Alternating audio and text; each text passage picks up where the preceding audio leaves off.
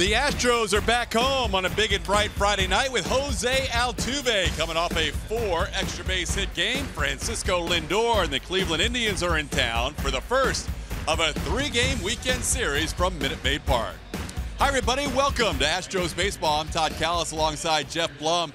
Last time the Astros were in town, Blummer, it was the shortest homestand of the year, a 2-gamer. Now they're home for the longest, a 10-gamer. Nice to be home for that amount of time. It's good to have you here for this nice long homestand. We battled through that 2-game homestand last time, but it's good to finally unpack. When you last saw the Cleveland Indians, which was 3 weeks ago, it was the wrap-up to a really good series. What's happened since? A lot of good things for the Houston Astros. They have been on a roll, 19 games since that series. You see the 15-4 record is nice to see. They have won 6 straight series, went into New York, played great. 6-1 on that last road trip was a beautiful thing to see, but the pitching's been good, but actually the offense is what's been picking it up. Astros have played very well since that series. On the other hand, Cleveland left that series 3 games over 500. They are 8-10 since. What have you seen as the big difference? Well, I think the OPS under 700 for the Cleveland Indians tells you that they're not getting on base, they're not slugging the ball. You see the home runs, 13 less than what the Houston Astros are doing, but the runs per game, 3.8.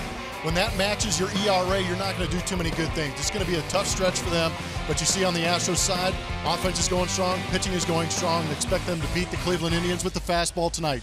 Indians coming off a 2-4 homestand. The Astros coming back from a 6-1 road trip, which included grand slams, home runs. Even in Miami, another grand slam, and Jake Marisnick a big night. The offense was clicking on all cylinders. We'll have more, including hearing from Julia Morales right around the corner.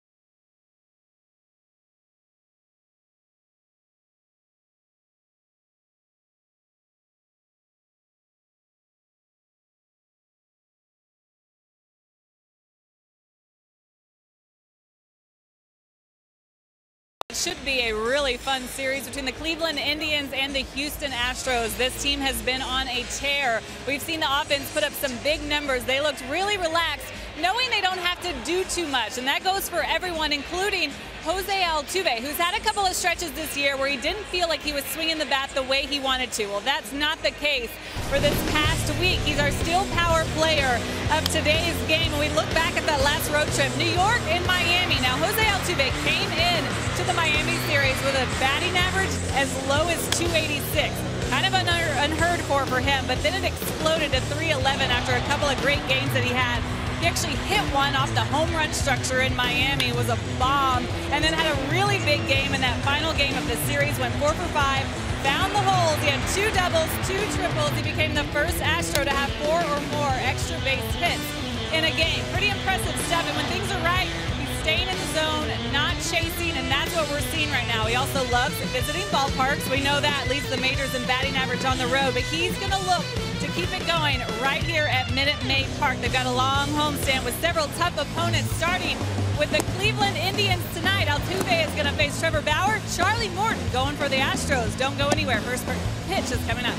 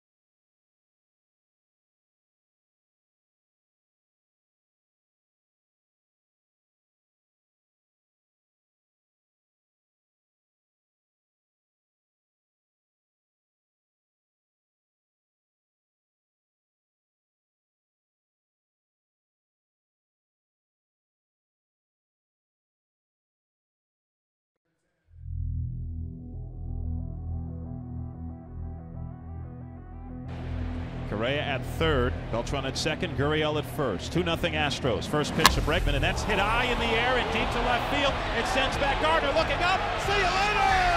A grand slam for Alex Bregman.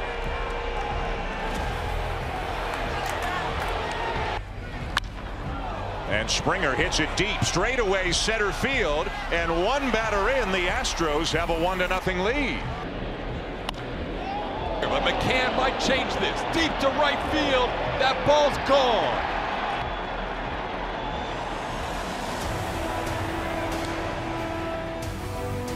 That ball's driven deep to right center field.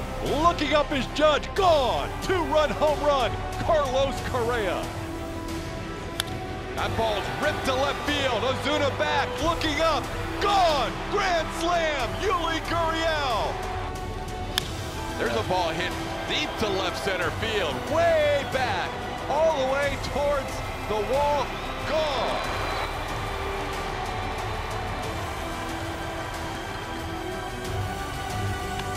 On the ground, base hit to left.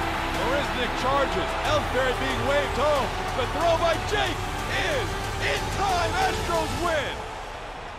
Astros win on a throw out at home plate by Jake Marisnick, getting Ellsbury trying to score.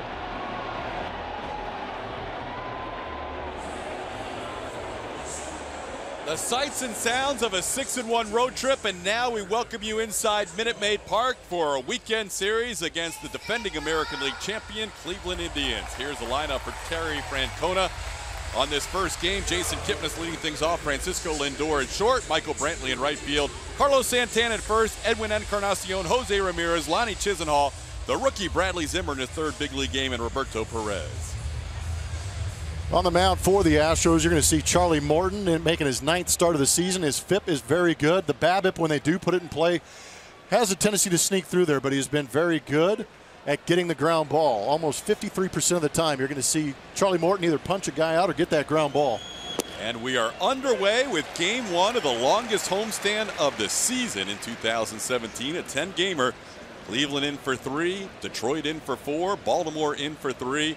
The Astros riding high with a 29-12 record, the best by a good margin in all of baseball. 0-1 pitch is fouled back. It's 0-2. Morton coming off that outing, Blummer, in New York, where he said his stuff was as good as he's ever remembered. He went through that lineup the first time through and was basically striking out everybody. Almost literally did.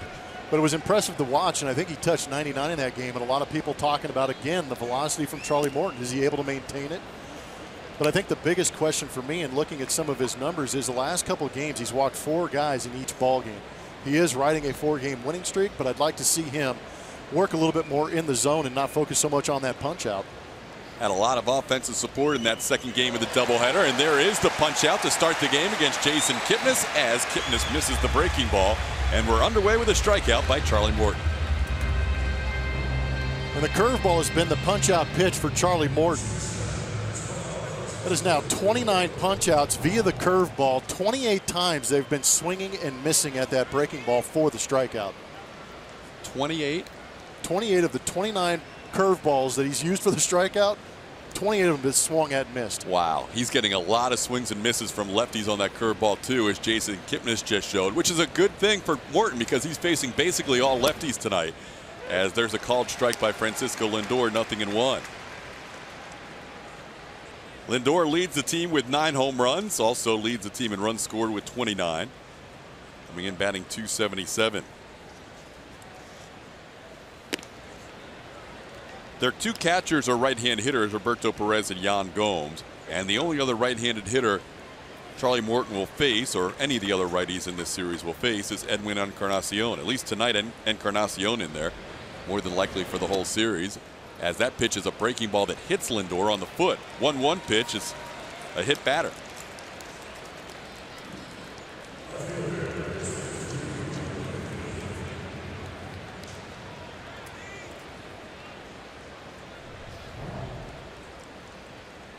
Saw it the other day with Lance McCullers in his start. A couple of those breaking balls, they want to back foot that, but not quite that intentional with it. And not to be literal. Yeah, exactly. So strikeout and a hit batter, and now is Michael Brantley the hitter. Brantley, the right fielder. And a pickoff attempt out at first base is Lindor, and he knew it. Morton picks off Francisco Lindor for out number 2 in the first.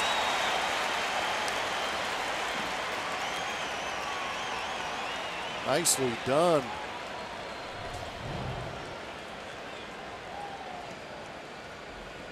Right on top of the head, huh? Good location, but you caught him leaning, and that's what allows that tag to get on Lindor. That was perfectly placed on the pickoff throw by Charlie Morton. So now the bases are cleared with 2 outs. And he'll deal with Michael Brantley. Pitches down and in for a ball, 1-0. Good look at it on our Mattress Firm Supermo. You see the tag right above Lindor's head. And all Gurriel has to do is catch it and apply. Lindor was bluffing, or at least starting to go towards second.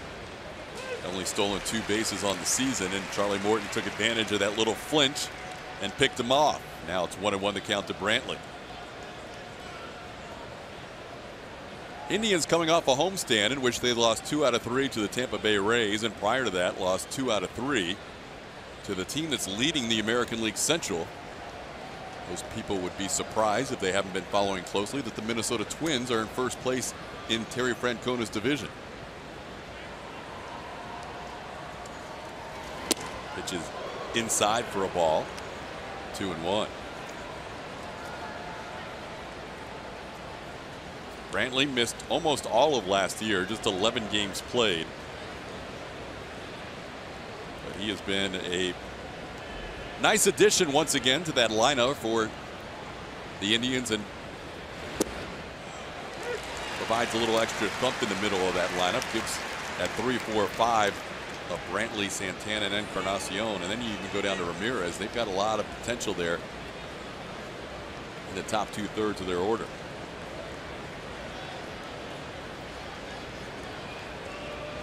Morton with the count of 2-2.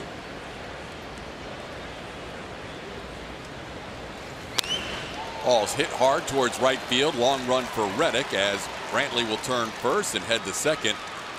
Reddick gets the ball back in quickly, but Brantley has a 2-out double. Brantley's a good hitter, smart hitter too. Saw Charlie Morton trying to get into the kitchen of Michael Brantley. Tried it again right here on our MD Anderson strike zone. You see that pitch coming to the inside corner. Brantley brings the hands in nicely and turns on it. Brantley is a very, very good hitter, and even with 2 strikes, he's hitting over 290 now. With 2 strikes, that's good for 4th in the major leagues. As he hit that 2-2 pitch against the wall and right. Now it's Carlos Santana at the plate.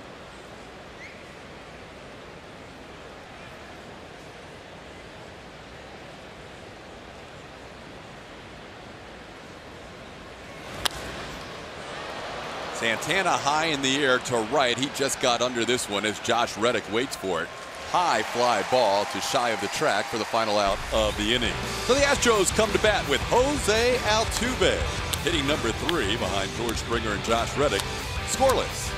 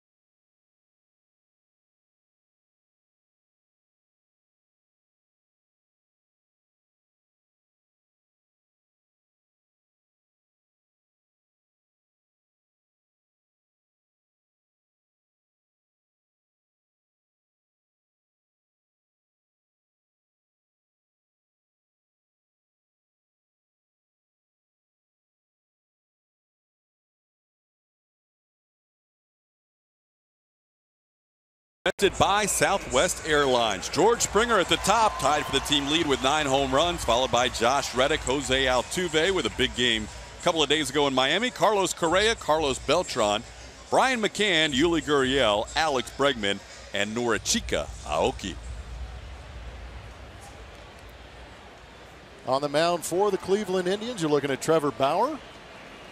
The mercurial Trevor Bauer has owned the Astros in his 6 starts he's had against them. He is 6-0, but you look at some of the peripherals, ground ball percentage is low. That means he gives up a lot of fly balls. His FIP is above major league average because if you combine the walks and the home runs that he's given up, that's what leads to that high FIP number. Trevor Bauer facing the Houston Astros, which has never been a good thing in the past for the Astros, as George Springer takes a called strike, 0-1. See what George has done on the year. Had that hitting streak snapped on the road trip. Had it up to 13 games at one point. Count is 1-1. George hit a couple of home runs on that trip, both coming in Charlie Morton's last start. Second game of that doubleheader at Yankee Stadium. So it's Springer, Josh Reddick, Jose Altuve to get things going for the Astros in this game. And Bauer ahead 1 ball and 2 strikes.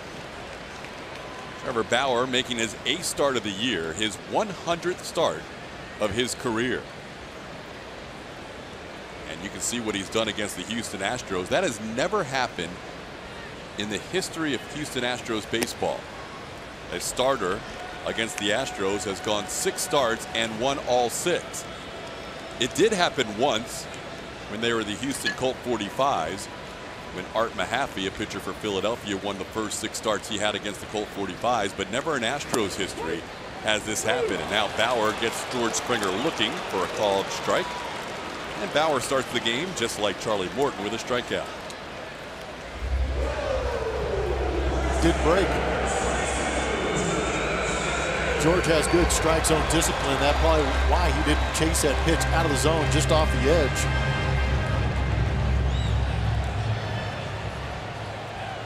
Trevor Bauer also loves his breaking ball. There it is. He starts Josh Reddick off with it for a called strike, 0-1. He's been having some issues with lefties this season. We'll see how that plays out tonight. Pitches away for a ball. It's 1-1. We saw Tom Kohler get sent down after his start against the Houston Astros. Kohler had the highest opponent slugging percentage against with left-hand hitters, but now that he's not in the major leagues anymore, that distinction belongs to Trevor Bauer. Lefties are slugging .620 against him this year. Pitch in the dirt is 2-2. The good news when talking about Trevor Bauer starting 6-0 in his career, just like Art Mahaffey, is Mahaffey in his 7th start against the Houston Colt 45s lost that game. There we go. Lucky 7s. But no other pitcher has ever started out 6-0 in his first 6 starts against the Astros, and now Reddick goes down swinging. Bauer has 2 strikeouts to start the game. We were talking to A.J. Hinch before the game and about the approach with Trevor Bauer, and that's what he was worried about right here, is guys chasing that fastball up. But you can see kind of pitching Josh Reddick backwards with breaking balls early and then elevating the fastball. And I think Josh Reddick may have said something, or there's some talk coming out of the dugout. Jim Reynolds is not happy about it. And A.J. Hinch is out quickly out of the dugout. Well, he's defending his players right here for sure. We've seen Josh at times this year, he wears his emotions on his sleeve. Yes. Whether he makes an out that he doesn't like and he'll fire that helmet down, or whether he has a call at home plate that he doesn't like. So whatever was said on the way to the dugout after that strikeout did not go over well with the home plate umpire Jim Reynolds. Now he's happy with Jose Altuve, so that's a good sign. Who isn't happy with Jose Altuve around? I think that's a great point. There's a ball towards the right side. Base hit past the diving Kipnis into right field. Another opposite field base hit for Jose Altuve, who has more than anybody else in the American League. Keep it going. Julia talked about how he's been swinging the bat well, especially on the road trip. Getting this homestand off to a pretty good start, taking that early fastball from Trevor Bauer and shooting it the other way. I tell you what, that's the kind of approach you want to see these Houston Astros take. Get the singles when they're given to you and take the mistakes out of the ballpark. Do you think that's the key to why they've hit better on the road than at home? You and I have been talking about it. We've been talking to other people about it. You know, what are the issues here at Minute Maid Park? Because they do have a tendency to kind of swing themselves into a slump. And the easy answer might be the fact that this is an easy place to leave. It's so attractive to watch the ball fly into the Crawford boxes. You take aim at the train if you want to. So these guys might open up a little bit and expand the zone and try and swing a little bit too hard instead of taking what's given to them like Jose Altuve just did. Astros are averaging over 5 runs per game on the season, but at home, 90 runs scored in 20 games. On the road, 121 runs scored in 21 games.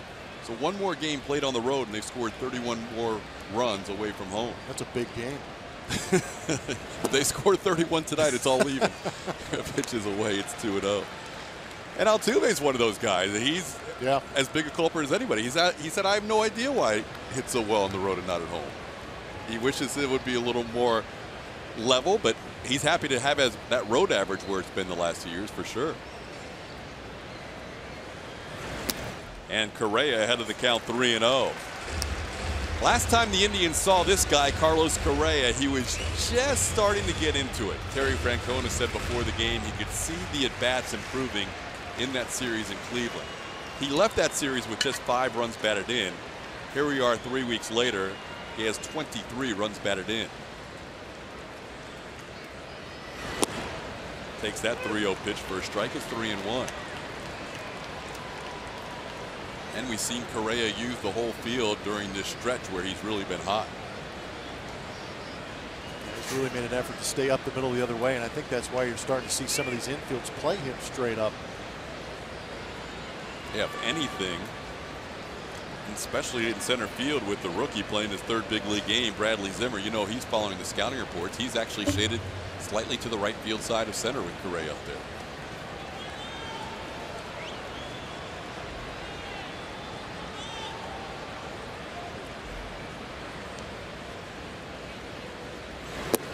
One pitch away, ball 4. And the Astros have a little 2-out rally going. Altuve on second, Correa on first.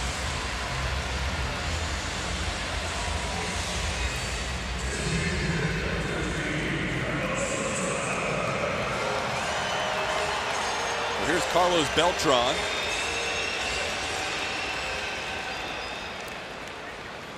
Beltran has all 3 of his home runs as a left-hand hitter this year.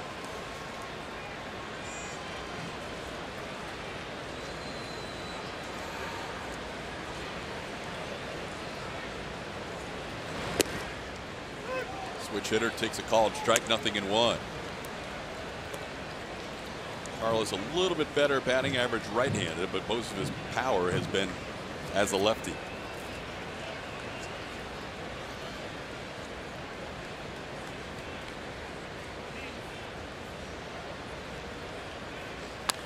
Ball is ripped foul past Rich Dower in the first base coaching box area, and it's 0-2.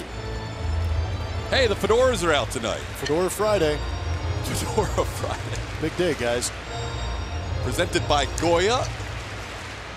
10,000 fans receive that good-looking fedora. Looks good on you. You get a free bowl of soup with that? It is a good-looking fedora. I like it. I heard you sported one in that Atlanta series, and that's why we have a big crowd tonight. You must have really made them look good. I do. Look at how many people are here. You look at them. We got to look at all these people with the Goya fedoras. Might have a little bit to do with the guys on the field too. Yeah, that's not too bad. When good hats, good players. 29-17. Yeah. And really, they haven't been home much. That's even better point. Yeah. 2-game homestands didn't do it for you. Beltran stays alive, 1-2. Based on tonight and what we've heard through the weekend, we could see really good crowds for this Indians-Astros series. And it is the American League defending champion against the team with the best record in baseball. Well, I tell you what, if you go back to the Cleveland series in Cleveland between the Astros and Indians, that was a fun series to watch, so why not show up and watch it here in person? Astros lost 2 out of 3. Houston won their lone game by 2 runs, and Cleveland won a couple of 1-run games. As Beltran takes down and in for a ball, it's 2-2. That felt like the Indians squeezed everything possible out of their bullpen to take 2 out of 3 in that series. That was really the only thing that saved their series. That bullpen was completely shut down. And has continued to be shut down for them the rest of the year. They have an ERA as a bullpen just above 1. Line drive, base hit past Lindor into center field. Coming around is Altuve, ball is bobbled. Jose scores, 1-0 Astros on a Carlos Beltran RBI.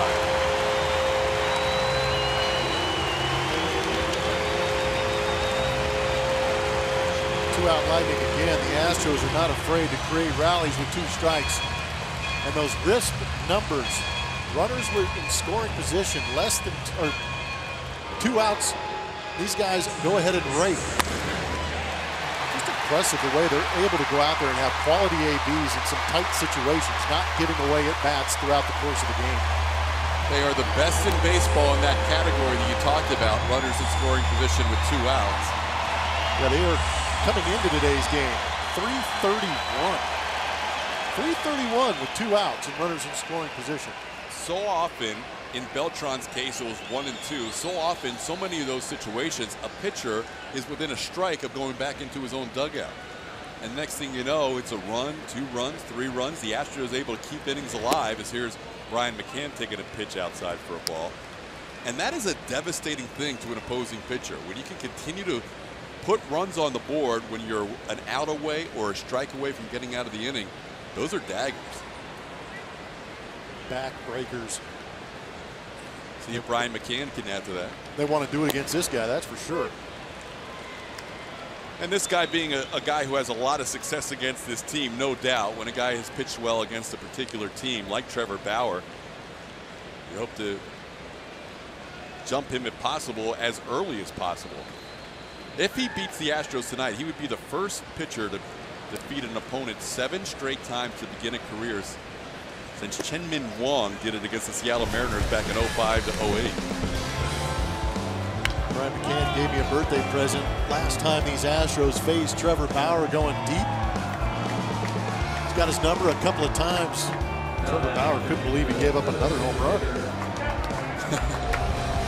That was the last at bat that Bauer faced McCann, and now the count's 2-1. And the 2 catchers for the Astros have a couple of home runs against Bauer. Fouled back. 2-2 the count to McCann.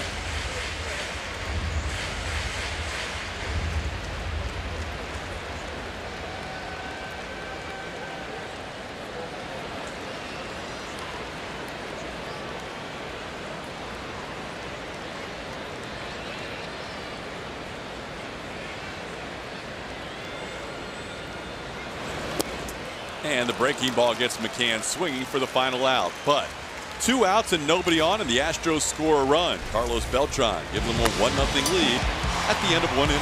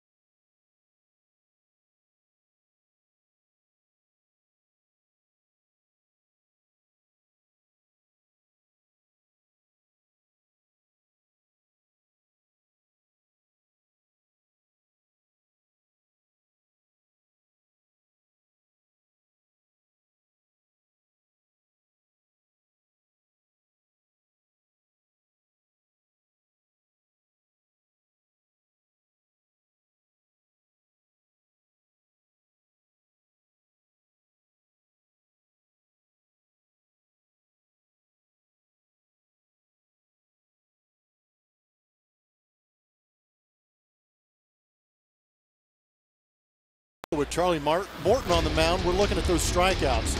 28 of the 29 strikeouts he's got have been swinging at the breaking ball. That has been a great pitch for him, but he's also done a very good job of getting ahead with the fastball.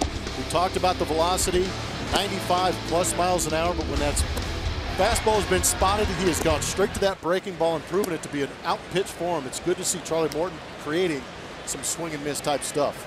You could see on that series of highlights just how devastating a pitch it is.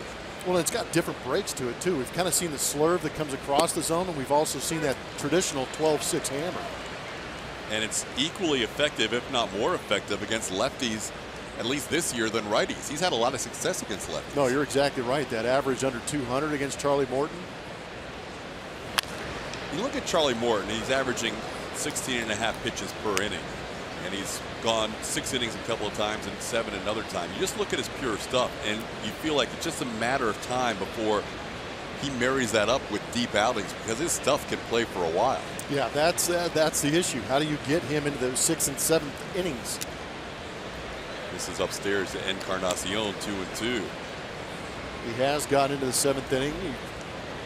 428 against Oakland. He went 7 strong, gave up 4 earned runs. But those last couple of outings for A.J. Hinch and the Astros, watching him walk 8 guys in the last 2 games, it's got to be tough. Just missed inside to Encarnacion. It's 3-2. He's had double-digit strikeouts in 2 of his last 4 outings, including a career-high 12 in that game against Oakland that Wilmer mentioned, where he went 7 innings. 2-2 pitch is sent deep to right field. Reddick all the way back to the corner, and this ball is foul. Josh Reddick gave it a good effort, and Encarnacion didn't miss a home run by much.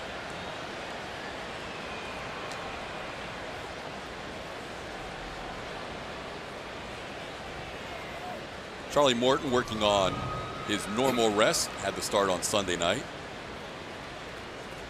Not entirely sure that Encarnacion was trying to go that way. It looked like he was just trying to catch up to Charlie Morton's velocity. Almost snuck one in there.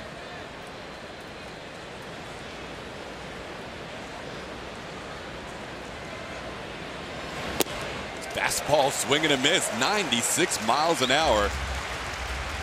As Edwin Encarnacion goes down, 2nd strikeout for Morton. Of course, we talk about the breaking ball being such a good pitch for him, and maybe he does save it for left-handed hitters, but that is just straight noise right by Edwin Encarnacion. And we've talked about this in a previous start too, but it's almost as if it doesn't do you any good to look at a Charlie Morton video from before last year. Yeah, if you're doing any scouting off previous video, you're probably not going to see the same guy. Because this guy is blowing hitters away now at 95, 96. He's averaging almost 96 miles an hour with his fastball. And it's almost as if he's trying to learn to be this new version of Charlie Morton with the velocity. Because normally in the past he's relied so much on that heavy sinker. Guys, go ahead, Julia. I was just going to add, Terry Francona was asked about Morton today because they had faced him, but it's been a couple years, and he said, we don't know this Charlie Morton. That from what we've seen so far, he's throwing the ball so well and so confident on the mound. This is a completely different guy than the last one that we saw. This ball is rocketed into center field. On the move, Springer diving attempt. He makes the play. George Springer robs Jose Ramirez. I almost stood up with the rest of the fans here at Minute Maid Park. That ball was crushed off the bat of Jose Ramirez. George Springer shading him towards that left center field gap. Talked about the steps he gets. Watch him in center. Recognition, first step is key. Gets a quick start, and obviously has no regard for his body, laying out. He's pretty good. Once George gets within diving distance, he usually makes the play. And we saw Jake Marisnick make some fine plays in Miami. And you know how George and Jake are together. I'm sure George wanted to make another catch just to show Jake he still has it too. Still got it. 2 outs. Base is cleared. You saw Charlie Morton's reaction. Nothing better for a pitcher than give up a bullet to center field that looks like extra bases and all of a sudden end up with a 2nd out of the inning. 1-1 to count to Lonnie Chisenhall. Well, there you go. Julia reaffirmed what we were talking about. If you're an opposing manager or an opposing hitter, you really can't go to school on the Charlie Morton video from before last year. And he only made 4 starts last year. He still has that sinker that can still get in on hitters, but with that high octane fastball now, it's been fun to watch. Probably got to get himself reacquainted with the 4-seam fastball.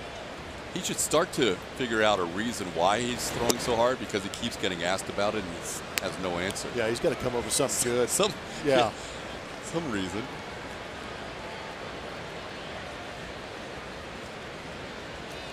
Ball off the bat of Jose Ramirez left his bat at 102.8 miles an hour.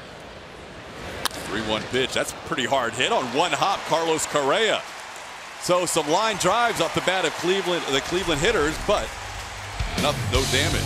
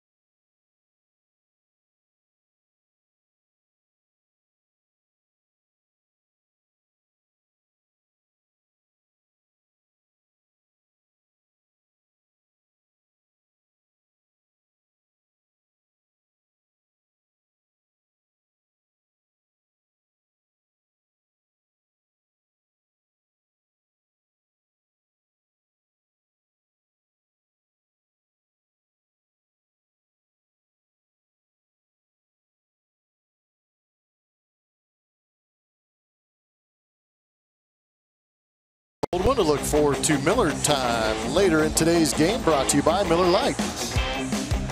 Yuli was having a good time back there in Cleveland. 4 for 6. He had a bomb in that game also, or in that series also. Off of Trevor Bauer. Good guy to have in the lineup. During the 4 for 6 against Bauer, he had 4 consecutive base hits before Bauer finally retired him his last time. As Yuli takes a pitch inside for a ball, 1-0. Gurriel coming off that road trip in which the Astros went 6-1 and returned to his new home in Miami, Florida. Hit a grand slam in that first game of a 3-game sweep against the Marlins. See on the year, Yuli batting .280. Or a broken bat flare speared by Jason Kipnis for the first out of the second inning. So 1 out. Sometimes you need a little defense behind you, and sometimes you need some defensive positioning behind you. And for Charlie Morton, he had both last inning. He had a ball hit 103 miles an hour and 105 miles an hour. Ended up being the second and third outs. Here's Alex Bregman. See the 4 RBIs on the road trip. That came in 1 swing. Backed up Charlie Morton, who had a 6th spot before he took the mound in Yankee Stadium. This ball is to right field and down for a base hit. Heading to extra bases is Bregman. Chisenhall gets the ball back in. Alex has a 1-out double.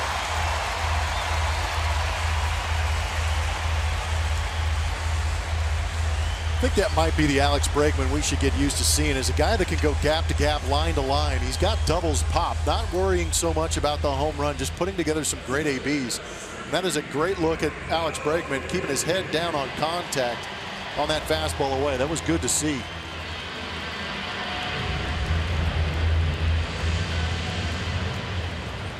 Bregman's second double in 6 career bats against Bauer, and now Norioki's the hitter. Oki, the left fielder, coming in with a batting average of .276.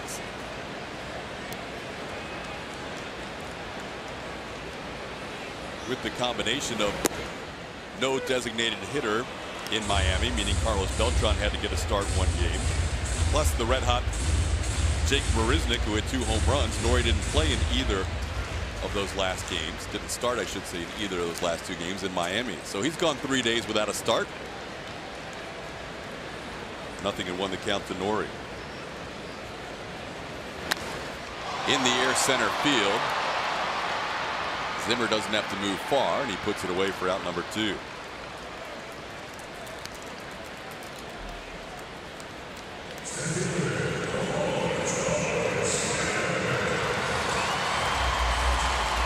Back to the top of the order, and George Springer. Astros coming into this game not only with the best record in baseball, but they've also taken over the best run differential category. They're now plus 61 in the major leagues. Next closest, the Dodgers, are 1 run behind at a plus 60 run differential.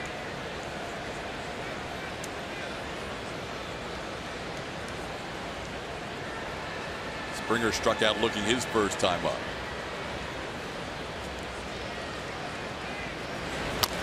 On the ground, foul off the breaking ball, nothing in 1.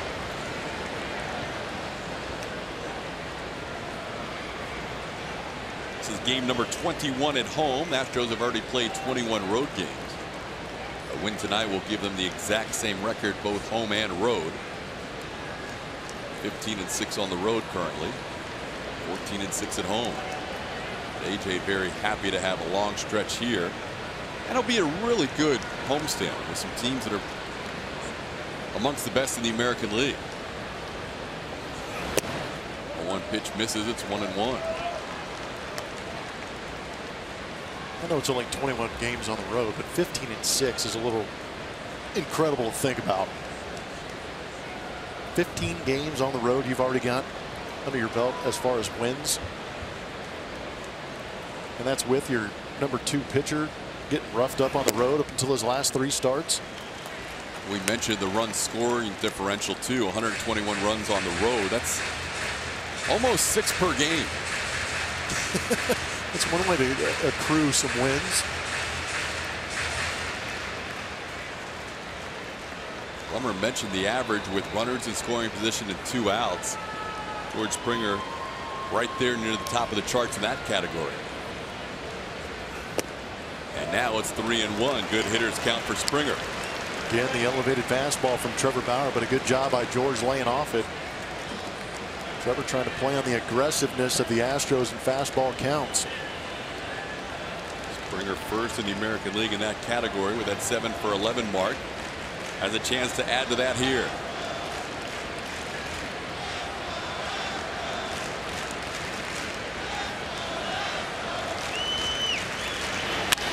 Ball's hit hard, but at Lindor. Indian shortstop makes the play, and that'll do it for the Astros in the bottom half of the second inning. It's 1-0 Houston.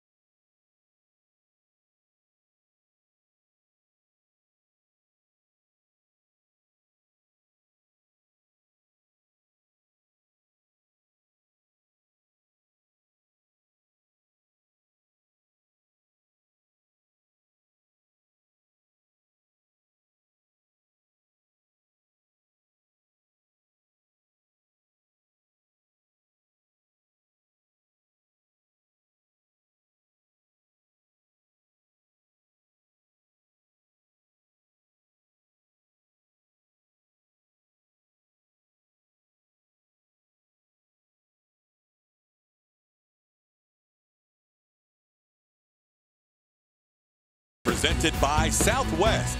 Yes to low fares with nothing to hide. That's transparency. Keno in the Park, presented by Houston Methodist, was a huge success today.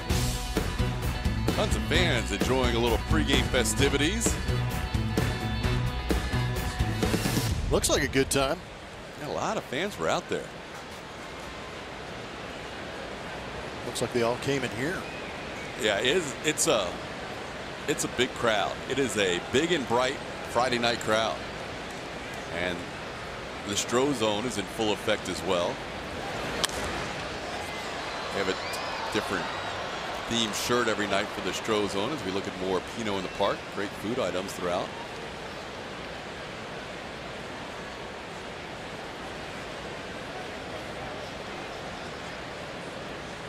So they had, starting at 5 o'clock, a little wine tastings and pairings. A lot to learn about out there.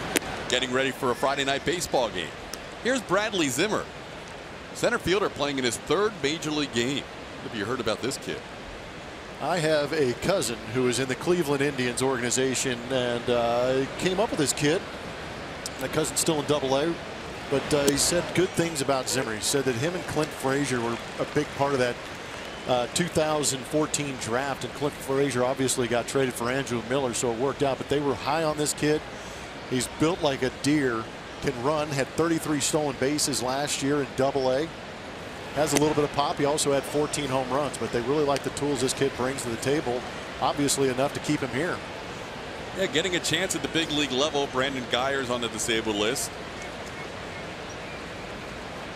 And in yesterday's game, actually on Wednesday's game, they had the day off yesterday, he had a home run in the 9th inning. His first big league home run came against the Tampa Bay Rays closer Alex Colomé. And something you don't hear too often is a #1 pick out of the University of San Francisco, which is kind of interesting. It is. It's an interesting midweek ballpark to play at when you're going to the University of California. We would go through there and play those guys all the time across the bay. On the ground, Yuli Gurriel on 2 hops will take it himself. Yuli usually likes to flip, and for whatever reason that time Charlie Morton wasn't there, so Yuli didn't have the option. And you can see a little bit of the speed of Brad Zimmer.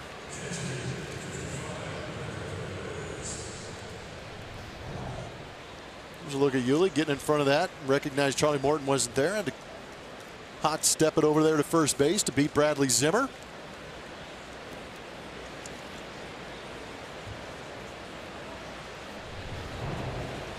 So 1 out, bases cleared. So the follow-up obviously is what was unique. Where was this stadium?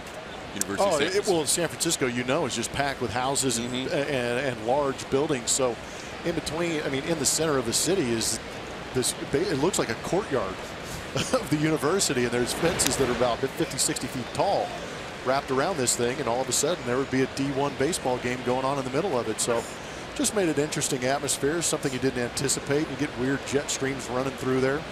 Not exactly an immaculate infield, but a fun place to play. Yeah, Bradley Zimmer out of a University of San Francisco. The Dons. Yeah. 0-1 count to Roberto Perez. Swing and a miss, 0-2. Yeah, Brandon Guyer and Abraham Almonte on the DL, so Zimmer getting a chance to play. Grounded out to first, and now Roberto Perez with an 0-2 count. Charlie Morton has 2 strikeouts, 1 each inning.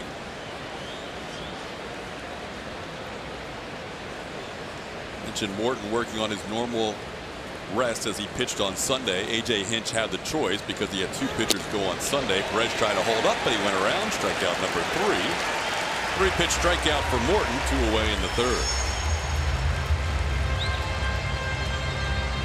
Some high velo coming at you. Tough to recognize and hold up.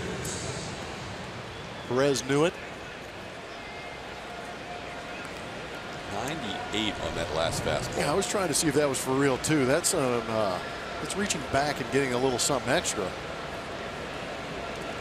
Charlie's been able to do that now in his last 2 starts. Had never thrown a pitch 99 in his career until his last start Sunday against the Yankees. Now he starts out Jason Kipnis with a strike, 0-1. And for me, if you watch Charlie Morton's throwing motion and delivery, it doesn't look like he's trying to throw 98, 99 miles an hour. It just looks like the ball's jumping out of his hand. And that ball delivered into left field. Noriaoki cuts it off. Jason Kipnis, who has been hitting better lately with a 2-out single. And Kipnis got down the count 0-1 on a free and easy 97-mile-an-hour fastball. And he had a little changeup kind of left up in the zone and gave up a base hit. So here's Francisco Lindor, hit by a pitch on a breaking ball his first time up.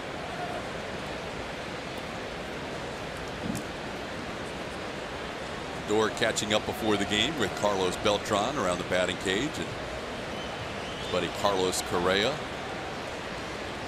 during their little running drills before the game, part of Team Puerto Rico, as he sends one off the glove of Altuve into shallow right. Altuve trying to make the play at third.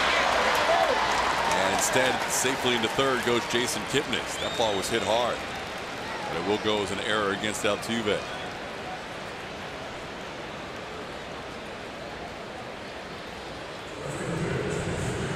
Watch the hands of Jose Altuve. This ball's hitting well, but for me, Jose Altuve, we always talk about fielding the baseball out in front of you, seeing the hop into your glove. Watch how deep his glove is, basically underneath that left knee.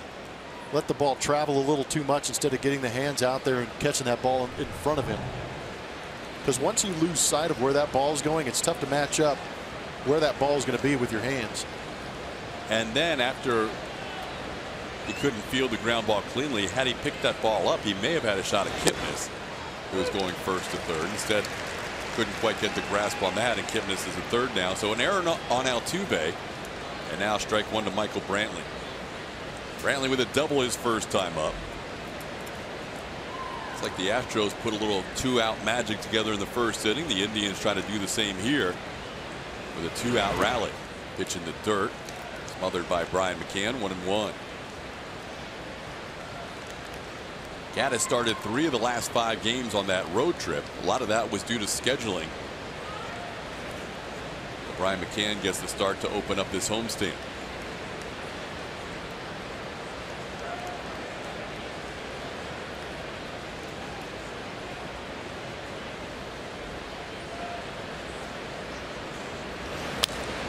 And by scheduling, I mean the Astros schedule. So they played a doubleheader Sunday night in New York. Brian McCann had the last game and then flew in and arrived around 5 in the morning. So McCann got the next game. McCann caught Tuesday, and then Wednesday day game after a night game back to Evan Gaddis. Yeah, not just your everyday day game either. Usually a 1 o'clock start. That game in Miami at noon. It's a lot to ask of a catcher to go night day. 1-2 pitch on the ground to Altuve. He gets a chance to make up for it, and he does, to retire Michael Brantley. So Morton works out of a little situation. We're through 2.5.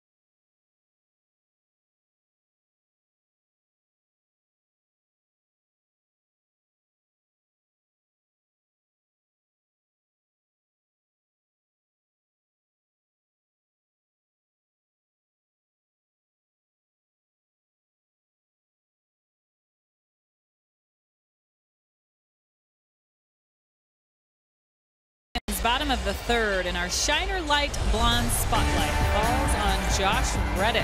Let's check out what he's done in April and in May. The OPS has gone up. The walk rate's gone up for Josh Reddick. The strikeout rate's gone down. Things have been good. He's also been using the whole field, and his hitting coaches love his competitive at-bats. That's who he is, and he is looking and feeling pretty comfortable up there, because you're seeing that. You're also seeing the frustration when he gets out. We saw that in his first at-bat today. But since moving up in that 2-hole, guys, a lot of things have gone right for the entire team, really. It's a nice fit. He's hitting between Springer and Altuve, so maybe getting some more pitches to hit that way, but also helping out Altuve with some of these great at-bats he's seen, or when he's seen a lot of pitches, and just working the pitchers in that way. And even the Cleveland pitcher said coming in that the lineup's so deep. Well, it starts right here at the top.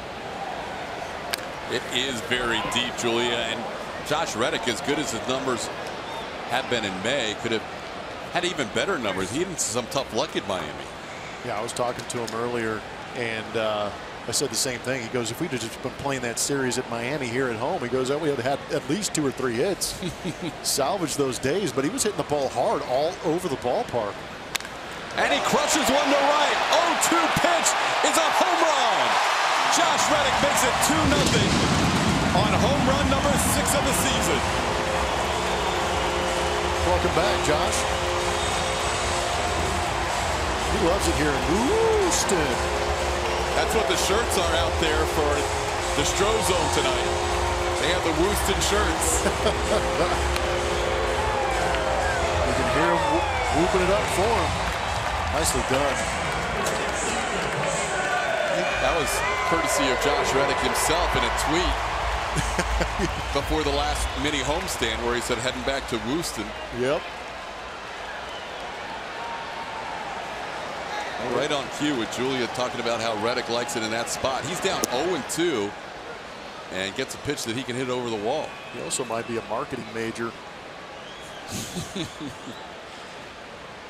Here's Jose Altuve. He singled to right field his first time up and takes a pitch from Bauer away. It's 1-1. Well, the home run has bitten Trevor Bauer this year, not just Josh Reddick, but overall. He's averaging almost twice as many home runs per 9 innings as he did last year. He was at a little under 1 home run per 9 last year, and this year he's at 1.85.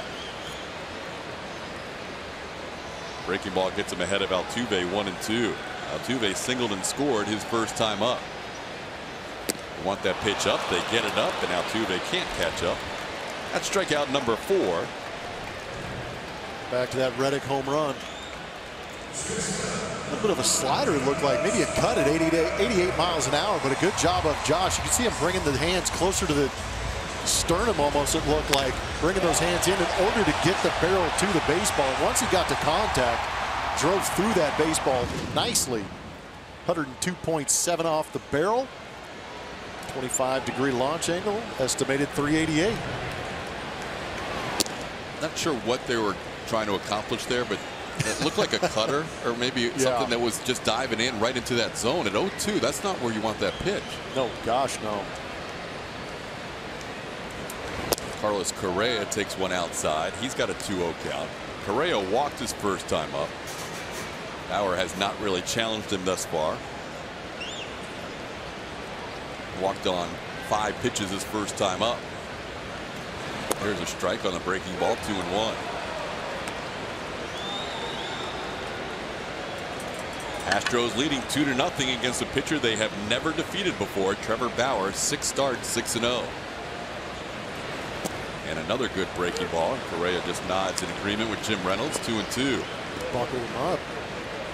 See the knees jelly right there on Carlos Correa in that 2-1 count with a back-to-back breaking balls. Now fastball misses. Bauer thought he had a strikeout. 3-2. Feeling pretty good about himself after that pitch. Now he has to come back and regroup. Correa with a couple of days off. Had the game Wednesday off in Miami and then the natural off day yesterday.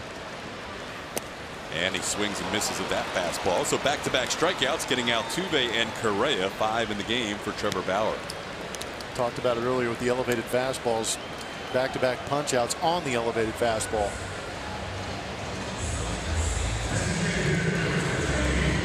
So here's Carlos Beltran. Beltran gave the Astros a 1-0 lead with a 2-out RBI single.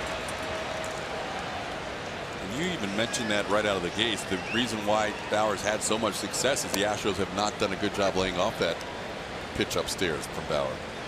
Well, they chase it early in counts and it gets him behind in the count. Then he goes to the breaking ball for the punch outs. But here it's a little bit more backwards. You saw in hitters counts, Bauer went breaking ball to get back in the count and then proceeded to put Carlos Correa away with fastballs. 1-1 the count on Beltran. There's the breaking ball again. It's 1-2. Last fastball from Bauer came in there at 96. He's normally a 93, 94 mile an hour guy. Nice gesture by Brian McCann, finding a young fan. Trevor Bauer was ready to throw, and Carlos Beltran had called time. 4. It's a veteran move. You ain't lying. I was thinking the same exact thing. Break up that rhythm. Anything you can do to fluster the guy on the mound. Not that it takes much. I'm just kidding. Breaking ball misses. 2-2. Bauer has a lot of unique characteristics on the mound in his pregame warm-up, even his warm-up every inning before he starts an inning. 2-2 pitch is fouled away. He'll take a running start and throw that first pitch as hard as he can to start his warm-up routine every inning. I got to see that firsthand for the first time in the big leagues, and that was very interesting. I was with the Arizona Diamondbacks when Trevor Bauer came up and made his initial start in the big leagues out in Atlanta. Fastball for a called third strike, so Bauer strikes out 3. We'll talk a little more about Trevor Bauer in the 4th, but Josh Reddick. Big home run. Bring those hands in and turn on it. Young man likes hitting here at Minute Maid Park.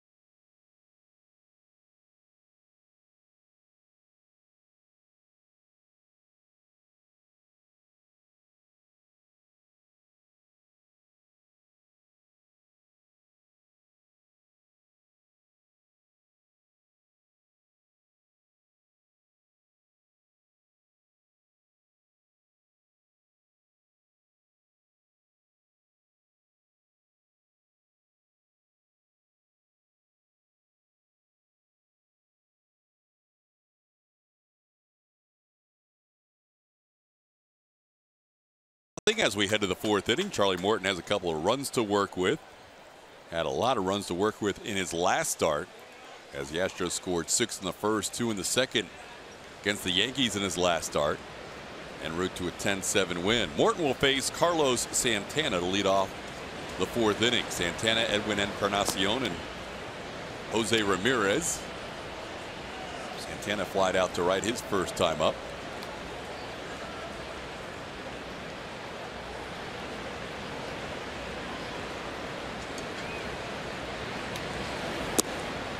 Pitches inside for a ball. It's 2-0. Looks like it caught a lot of the plate. I think Trevor Bauer thought he had a couple of strikes last inning that were called balls from Jim Reynolds.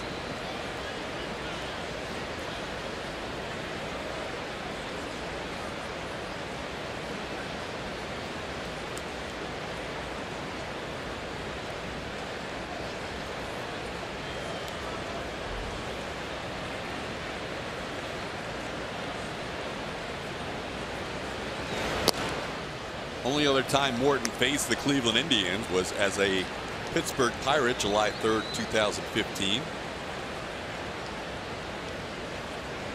Ended up throwing 6 innings, allowed 3 runs in that game, including a home run. 4-pitch walk to Carlos Santana to start the fourth. Let's take a look now at our forward spray chart. Edwin Encarnacion, big offseason acquisition for the Cleveland Indians, power hitter.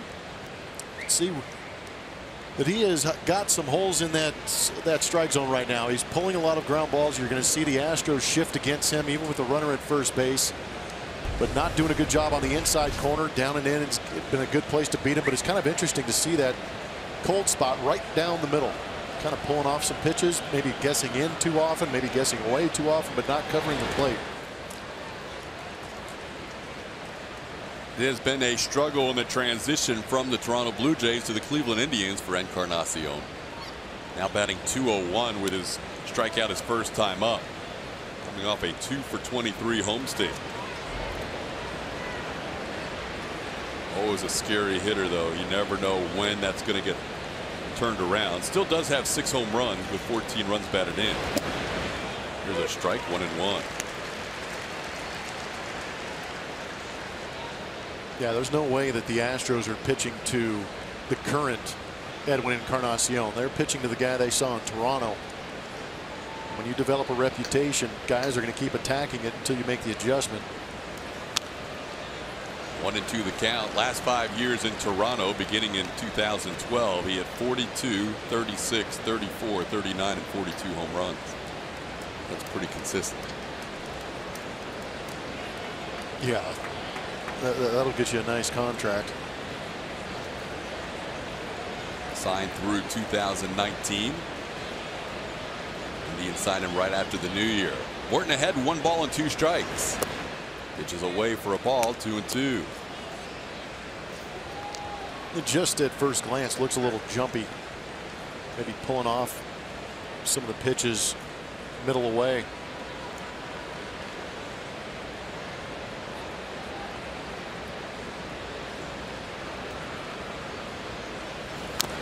Foul tip gets him on the foot, 2-2. It's a 2-seamer. Good arm side run from Charlie Morton on that. Charlie Morton's one of those guys. Again, you heard Julia talk about Terry Francona saying we don't know this guy. We don't know this guy with this kind of velocity. He's one of those guys that you go back and you talk to your teammates and you're like, man, this stuff is pretty electric. You hear guys say it got on me quick. Means you really didn't have time to load up and get that swing going. So you try and shorten the swing a little bit and be quicker to the baseball. In the air, foul. 97 on that last pitch.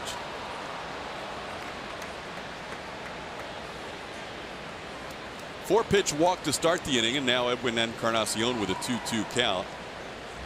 Astros kicking off this weekend series against the Indians and kicking off the longest homestand of the season, a 10-gamer.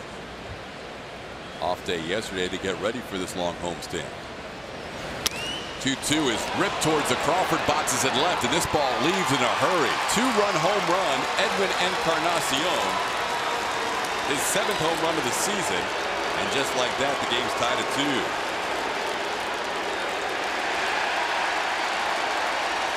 There's a breaking ball, middle in. And we saw in his first AB, he got blown away by a couple of fastballs from Charlie Morton. This is not where you want this breaking ball. You see McCann set up on that outside corner. Ends up staying in the middle of the part of the plate. When you got a guy thinking fastball who isn't able to catch up to the fastball, that's what he can do to a breaking ball. 2 strikes, you want to get that off the edge. Good look at that home run coming right into your living room. Baseball ended up back on the field after that nice catch by a fan. It's 0-1 to Jose Ramirez. Ramirez hit the ball hard his first time up, lining out to center field on a great catch by George Springer. Pitch away, it's 1-1.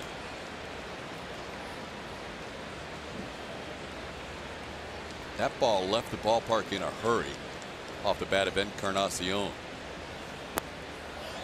Pitch down low for a ball, 2-1.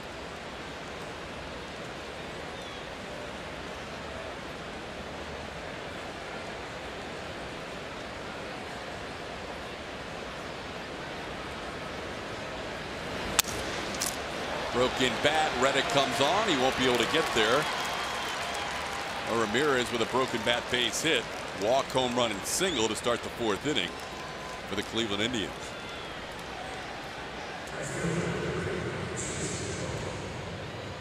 Some will say that that makes up for the line out to center field and the great play by George Springer, but may even out for some guys, but I don't believe in that.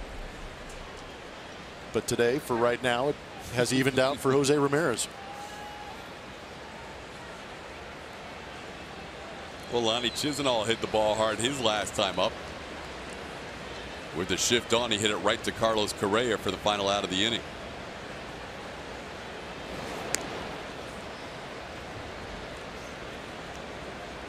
For you, it seemed like there were a lot more line drive outs than blue pits.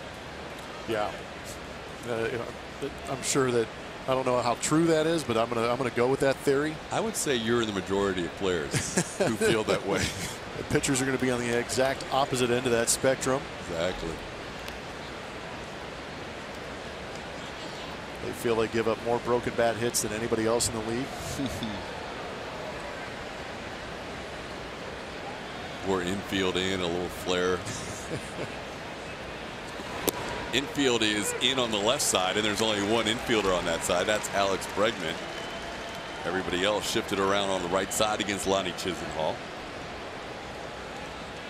Each of this Indians lineup will show you a lot of lefty hitters, including the switch hitter. 7 of 9 hit from the left side. Up high for a ball, it's 1-1. Charlie Morton came into this inning with a good pitch count, 44 pitches through 3. That has elevated so far to 15 pitches this inning without recording an out.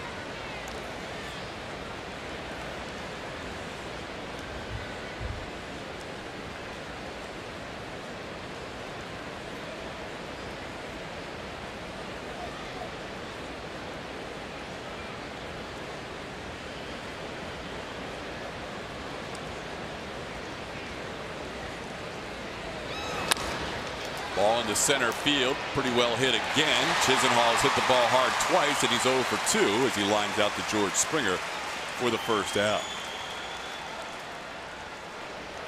Kick off your summer at the 10th annual Astros Bayou Bash. The bash takes place before tomorrow's game from noon to 3 on Crawford Street.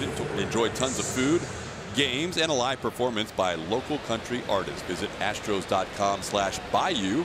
or call 1-877-9-ASTROS.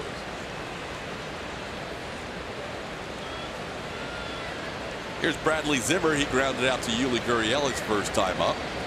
Zimmer now 2 for 8 in his young major league career. Swings through the breaking ball, 0-1.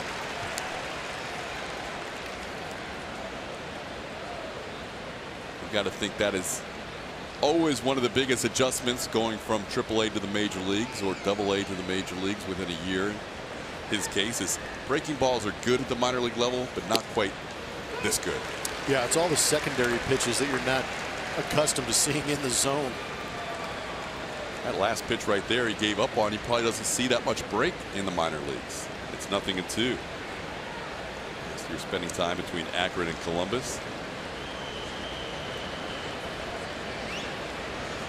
0-2 the count on the young 24-year-old outfielder for the Cleveland Indians. Takes a pitch up and in, 1-2.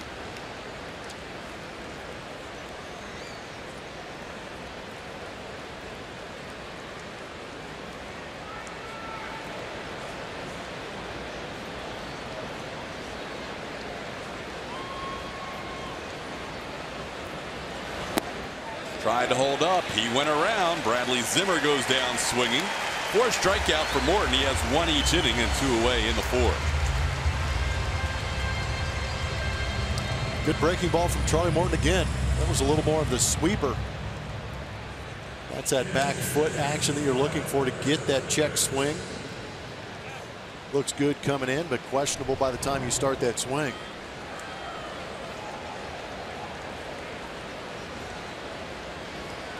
So after a walk, a home run, and a single, Morton retires the next 2 and now has the number 9 hitter Roberto Perez. Perez down in the count, 0-1.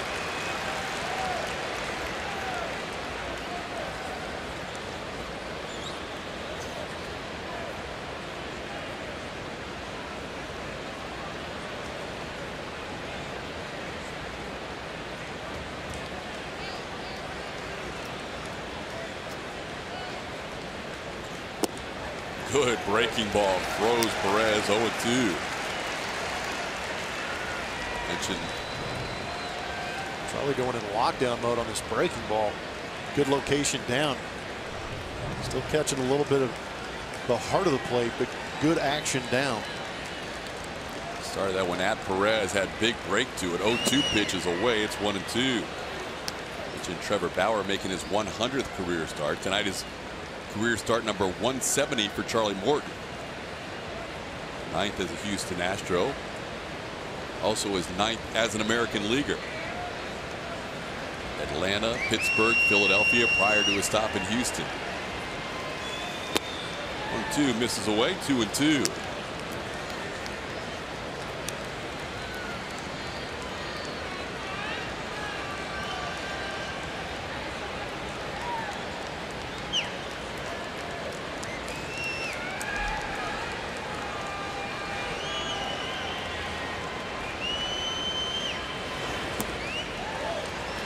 Now the count goes full, which means Jose Ramirez with 2 outs will get a head start off first. I'll be curious to see what Charlie Morton does right here. He's had a tough time locating the fastball this inning for some reason. The breaking ball's been good, but a good job by Perez laying off that last one.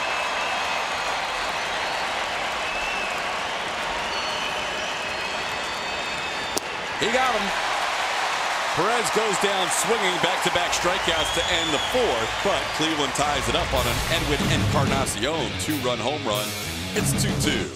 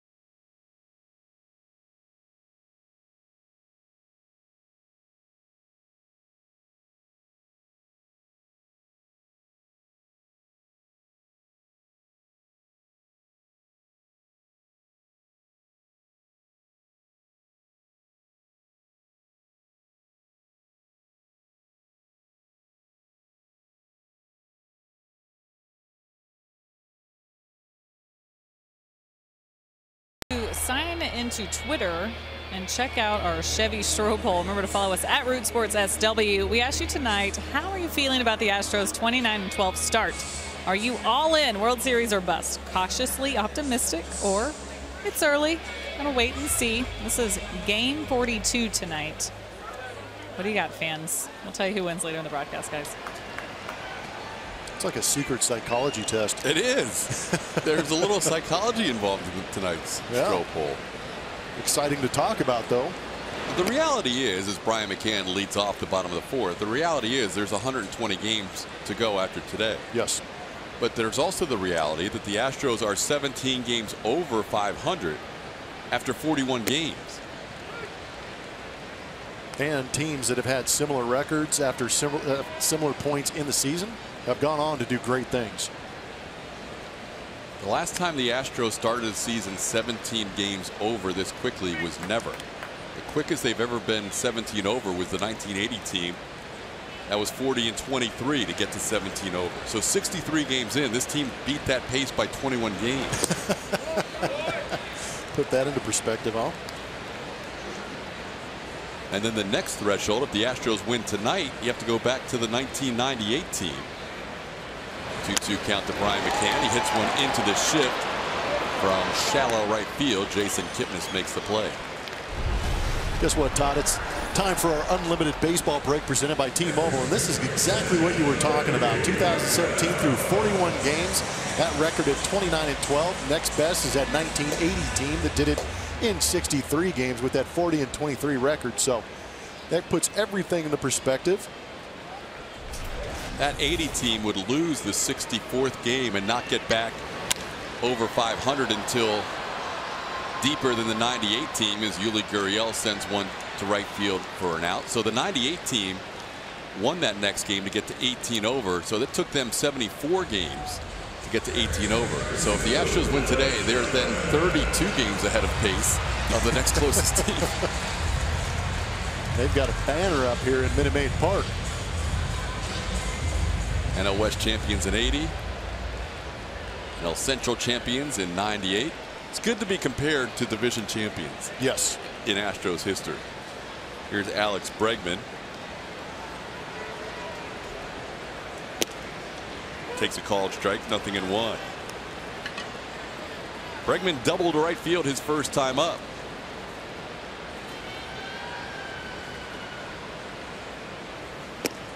Fastball upstairs, 1-1. Trevor Bauer allowing a first inning run with a base hit by Carlos Beltran with 2 outs, and then a home run to Josh Reddick. Down to the count with 2 outs to Alex Bregman, 2-1. Astros haven't had a 1-2-3 inning so far, but 2 outs and nobody on in the 4th.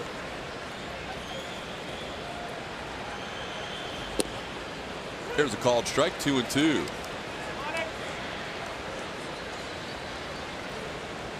Bauer had been losing the pitch count battle all the way through, but then a 28 pitch 4th inning put Charlie Morton at 72 through 4.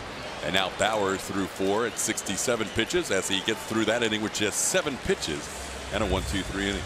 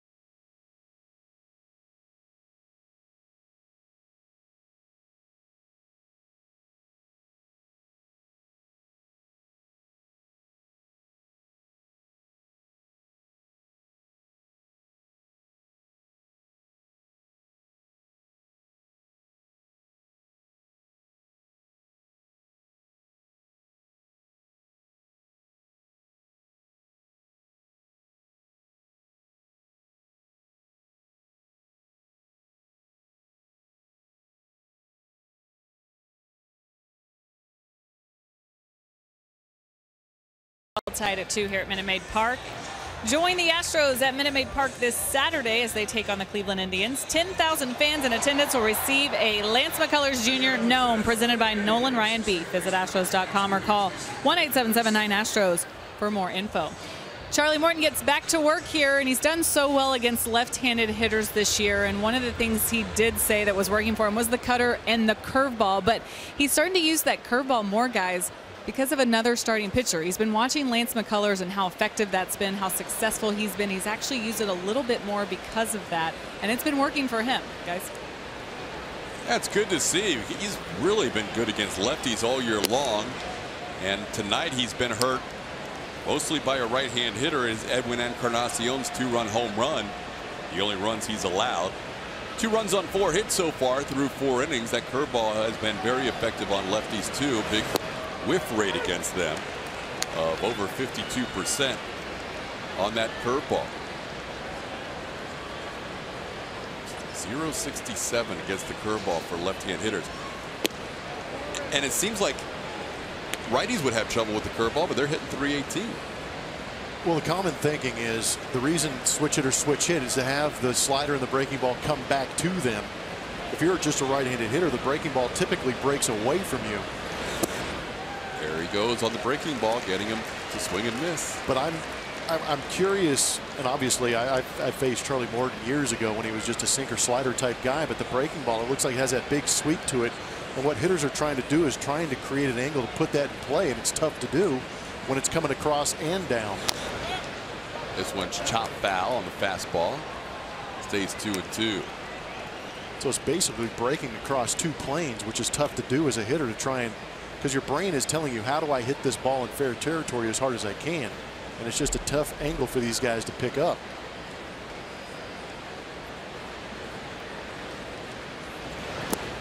Breaking ball down low. It's 3-2. This will be an interesting inning or 2 for Charlie Morton as he works through the Indians lineup for a 3rd time. He's usually had more success early in the game, first couple of times through the lineup. 5th inning has been the issue for Charlie Morton. Ball's hit deep to right field. Reddick back, and the 5th inning continues to be an issue as Jason Kipnis, a leadoff home run to the 5th, gives the Indians a 3-2 lead. 3-2 fastball. You could see the pitch before when Charlie missed with the breaking ball. He was very upset with himself. But even throwing 95+ miles an hour, if you tell a hitter that you're throwing a fastball in a fastball count, they have a tendency to get the head out and get to it. Looked like McCann was setting up inside. That one finishes middle. A good job of just dropping the head by Jason Kipnis. Kipnis started his season late after a shoulder strain. Put him on the DL to begin the year. And when we last saw him in Cleveland, he was basically still getting his timing down. Just his first few games of the big league season. But lately he's been hitting the ball hard, as does Francisco Lindor, all the way to the bullpen wall. Lindor to second base. Springer gets it back in quickly. Home run followed up by a double to start the 5th inning.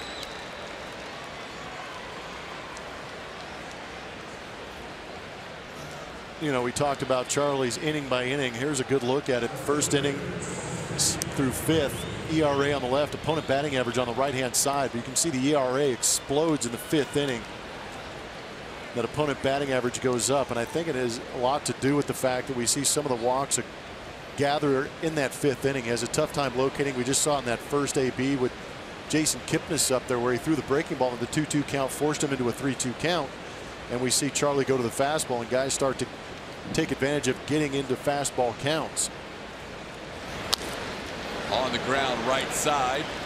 Brantley is retired, but in the process moves Lindor to 3rd with 1 out. We've got a pitch usage. It's going to be brought to you by AT&T. And you can see the location on the left-hand side. Innings 1 through 4 looks very good. That thunderstorm down in the zone. Good fastballs on both sides of the plate to both left and righties. And then you see the location become a miss. Starts to miss locations all over the place. See some of those fastballs elevated and up in the zone. Start to get hit around a little bit. When you're unable to locate and you fall behind, you're forced to throw those fastballs in the middle part of the zone. That is really telling. Yeah. And a real true explanation of why the 5th inning has been an issue. I know that's 5th inning and beyond, but once you lose that fastball command, it can spell trouble. And you saw the numbers in the 5th inning, and now the Astros bring the infield in, trying to prevent another run to score with Lindor on third base and 1 out. James Hoyt begins to throw in the Astros bullpen. First bullpen action of the night for either side. Astros led this game 2-0. The Indians scoring 2 in the 4th and 1 in the 5th. Both innings, the home run getting to Charlie Morton. Encarnacion a 2-run home run. Kipnis a solo shot. And the count's 2-0 on Carlos Santana. Got to be heads up if you're on the right side of the infield with a 2-0 count and this hitter at the plate with the infield in. Through the legs of McCann, coming home Lindor. The flip is out at home plate. Morton tags Lindor, who hesitated coming down the line, and the Astros get a big out. That hesitation was everything. If he doesn't hesitate, he beats Charlie Morton to the plate, but because he hesitated, Charlie Morton was able to be there in time for that flip from Brian McCann. That's a tough read because usually that ball bounces off pretty quick. Tell you what, Lindor wore it too. Coming into home plate, watch the contact with that left arm to the right knee of Charlie Morton. Full body block and the catch and tag. Nicely done. That was a lot going on for Morton to make that play and block the plate. He may have blocked the plate inadvertently because he kind of was sliding in to make the catch, but it was perfectly placed with that knee. It was almost like he planned to block it. Yeah, that thing definitely took him in. So what a difference. It was 3-0 to Santana with a runner on third and 1 out. Now the infield can move back. And the count's 3-2.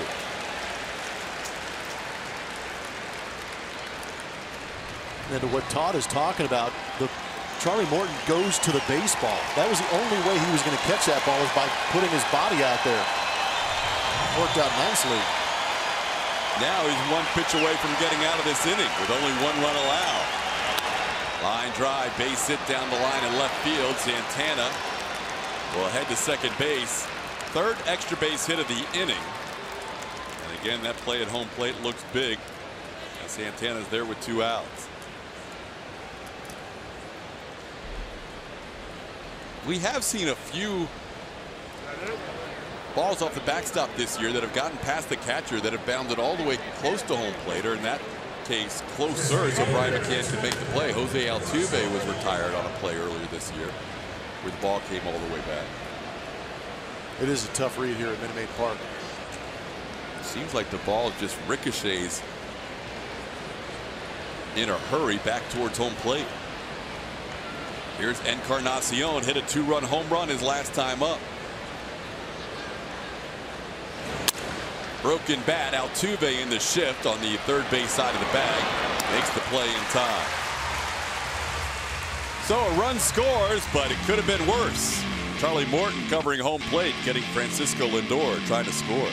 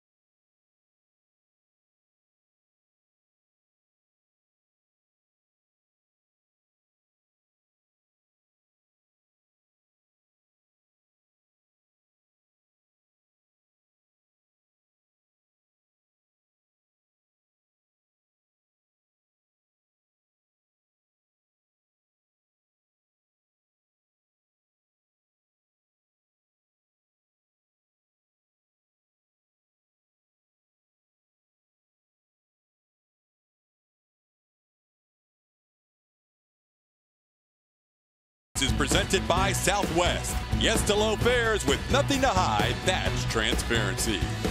And by Jack in the Box. Taste the Jumbolicious Jumbo Meal before it's gone. Only at Jack in the Box.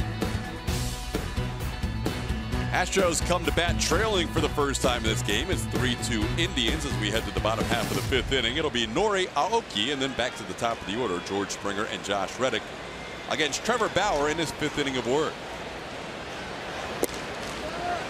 Aoki misses upstairs, 1-0. Nori is 0 for 1, fly to center, his first time up.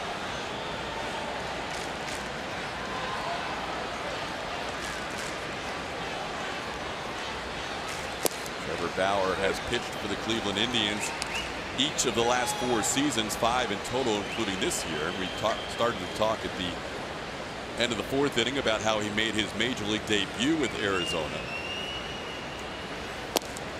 Which is called strike 1 and 2. So you're a veteran at that point, playing in 2012, your final big league season. Oh yeah. And so crusty old veteran. Yeah. What are you thinking when you see all the craziness that is associated with a young kid making his debut like Trevor Bauer did? Well, putting it in perspective, I know that, you know, he has a routine, and I respect the routine. We all have them. But we were in the dead of August in Atlanta, where it's about 150 degrees with a 700% humidity. And he is out there an hour and a half before the start, throwing foul line to foul line, doing his power blade workout to get loose. And this is his pre-inning. He does this every inning. And that's actually toned down from what I saw when he first came up. It was a full-on running sprint across the top of the mound, and then proceeded to unleash absolute fury at the catcher at about 110 miles an hour. Made his debut June 28th, as you mentioned, in Atlanta. Prior to that, did he have word that? Oh yeah, no, something yeah, reputation. Well, we have the same agent. I knew who he was going into the whole thing, and I actually met Trevor while he was working out here before the draft, while he was with the UCLA Bruins. So I met him in the tunnel here at Minute Maid Park. But I had nothing prepares you when you see that, because usually you see guys tone down a little bit and do all their work in between starts, and it looked like he was getting a full workout in before. He has toned it down and made the adjustment, because trying to do that 35 times a year is going to be exhausting. And he was a little burned out in that first start of his career. But he had amazing stuff. You knew the arm was electric. He had high velocity. That breaking ball was very good. But when in college, that sounds great because you're throwing 1 game a week. But when you're expected to do it every 5 days on the highest level, that makes it real tough. You got to save some of those bullets. He is definitely a guy who throughout his career has marched to his own drummer. Now calls Spring, Texas his home. Which misses to George Springer, 2-0. Ended up pitching over 200 innings last year for the Indians, 190 in the regular season, and then 13 2/3 in the postseason. Had one postseason start cut short because just couldn't stop the bleeding on his hand. Literally. He tried super gluing that thing shut and it didn't work. Builds his own drones and had a little accident with a drone. Cost him some innings in that start against Toronto in the ALCS. Foul tip. That is 2-2 on George.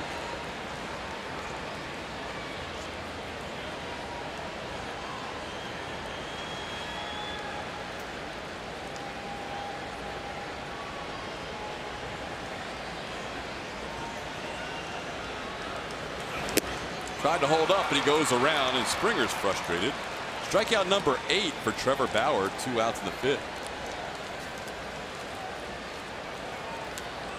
He's got kind of a funky delivery too. He's another guy that really studies the mechanics of the pitching motion.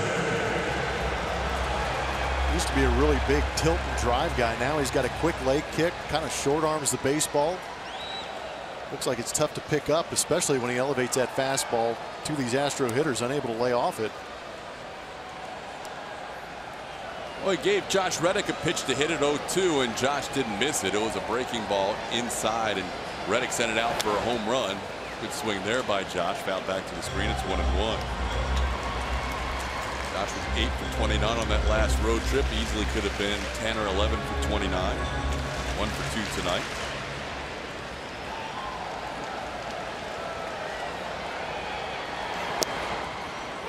Called strike, 1-2. Bauer seemingly has settled in since that home run allowed to Reddick. He has retired 8 in a row and struck out 5 of those 8 batters. The other 3 have hit fly balls. Now at 1-2, they don't want to make the same mistake again with 2 strikes to Josh. So a little meeting at the mound between the catcher Roberto Perez. Francisco Lindor will join the conversation. He may be there, but he's not joining that conversation. That is strictly between Roberto Perez and the pitcher Trevor Bauer. There's a little cut fastball from Trevor Bauer that Reddick hit out. What does he go with here? Breaking ball in the dirt. Reddick holds up. And it's 2-2.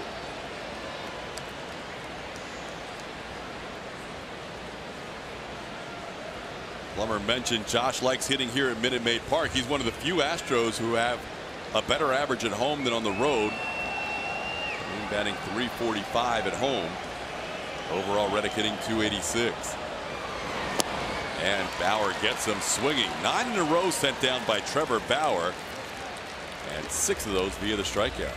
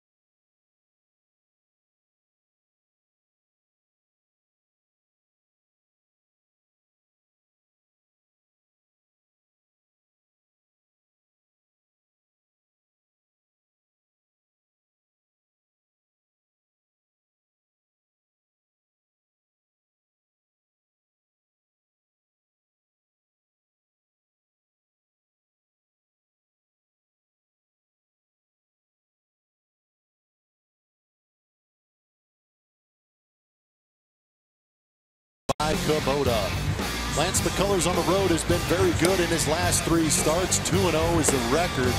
But how about the 19 innings he has pitched? He's gotten 14 strikeouts, which may be a little bit low, but the biggest number in the middle there, 0 earned runs. He has done a great job making the adjustment, actually pitching to a little more contact and creating ground balls, using that defense behind him.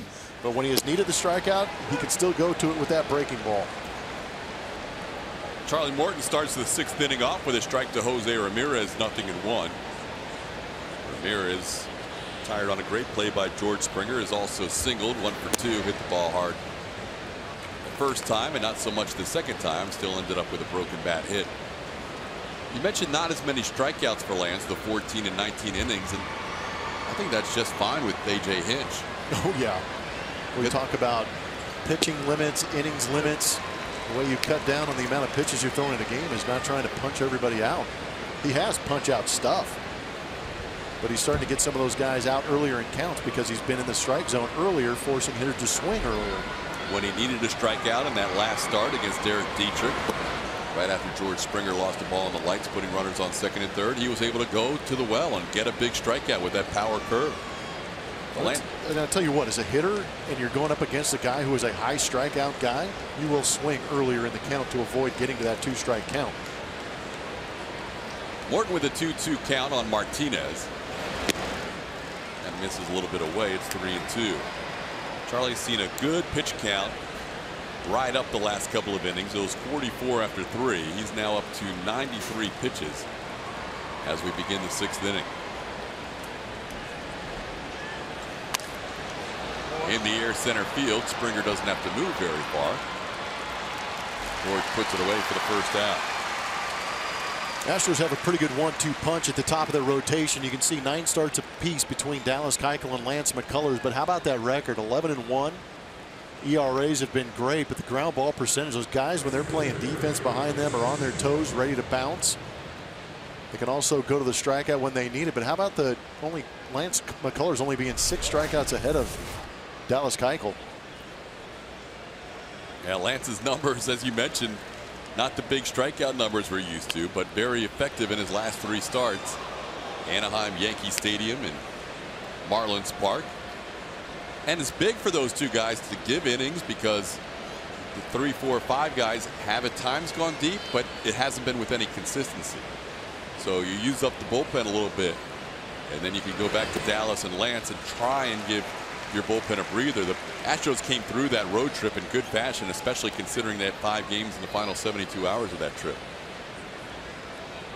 Yeah, it's been a real blessing to have those guys at the top of the rotation, but it begs that question, what do you do after that? Because you said the inconsistencies, trying to find the right matchups and get those guys in the best position to succeed.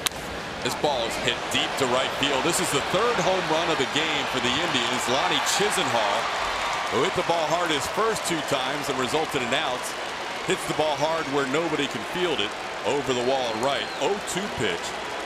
Chisenhall's 5th of the year, and it's now a 4-2 Indians lead.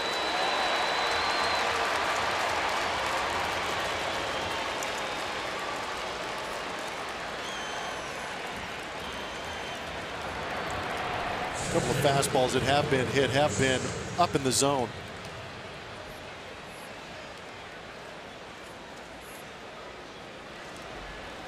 Saw Josh Reddick hit an 0-2 pitch out for the Astros earlier. Now Chisenhall answers with an 0-2 home run. Morton had only allowed 4 home runs in his previous 8 starts, but he's allowed 3 tonight.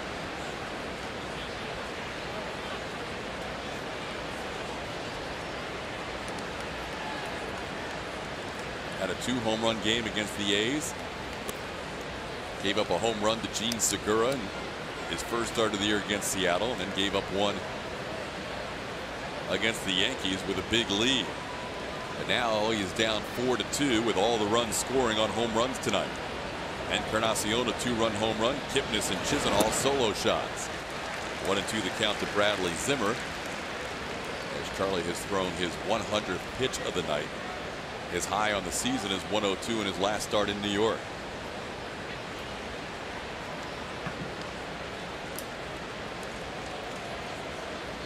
Both Charlie and Mike Fiers went 5 2/3 innings in that doubleheader. Now the pitch misses inside. It's 2-2. Zimmer 0 for 2 tonight. Ground out into strikeout.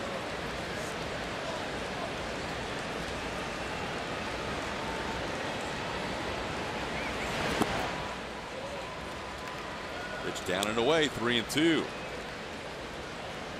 Third time through the lineup, the Indians have 4 extra base hits. Of the 7 batters Morton has faced, 2 doubles, 2 home runs.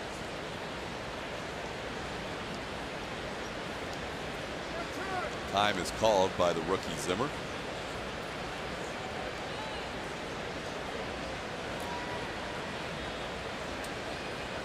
Next pitch will be the highest pitch total of the season for Charlie Morton. 103 is outside, ball 4. Zimmer is a 1-out base runner. Second walk issued by Charlie, and that'll be the end of his night as A.J. Hinch comes out of the dugout. Morton will go 5 1/3 innings and leave with his team down 4-2. Responsible for the runner on first base. James Hoyt will be the new pitcher. When we come back, we'll tell you more about Hoyt after this.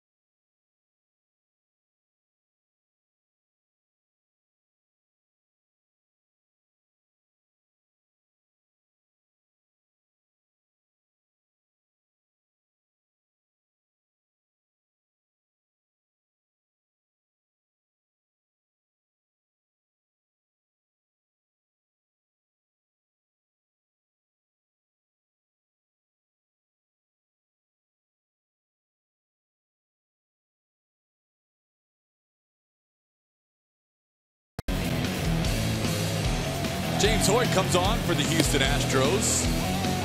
Hoyt has been very good lately. He'll take over with a runner on first base. And 1 out in the 6th inning. 30-year-old right-hander has been doing a really good job out of the Astros bullpen this season. Hoyt started the year at AAA Fresno, was called up when Yandel Gustave went on the DL. Plummer, it's been a lot of fun watching what he's been doing. Yeah, James Hoyt has been very good. It's interesting to look at some of his numbers. When he gets to 2 strikes, he goes heavy on that slider that he has. 70% of the time, he's gotten a lot of those 18 strikeouts on that slider. But how about the strikeouts per 9 innings again? These guys coming out of the bullpen, that's legitimate swing and miss type stuff. Hoyt faces the number 9 hitter Roberto Perez and gets a called strike, 0-1.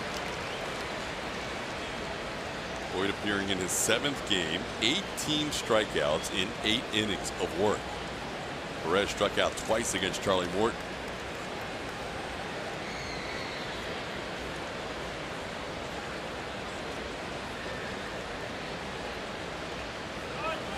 Runner on the move, ground ball towards short.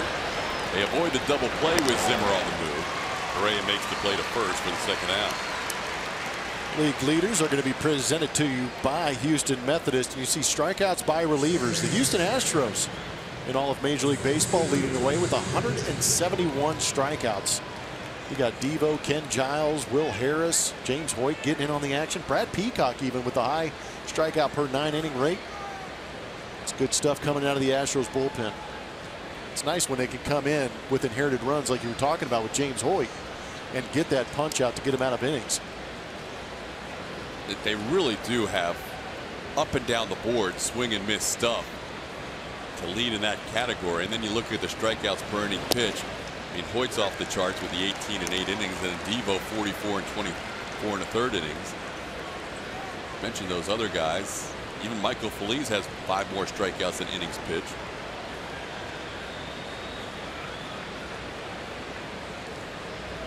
Peacock 21 strikeouts and 15 and a third. Oh, Hoyt trying to get the final out here and keep this at a 4-2 game. Jason Kipnis hit a solo home run his last time up. Hits the ball on 1 hop to Altuve, who makes the play, and that'll do it for the Indians. So Hoyt comes in and gets a couple of ground outs. We're through 5.5. Indians lead 4-2.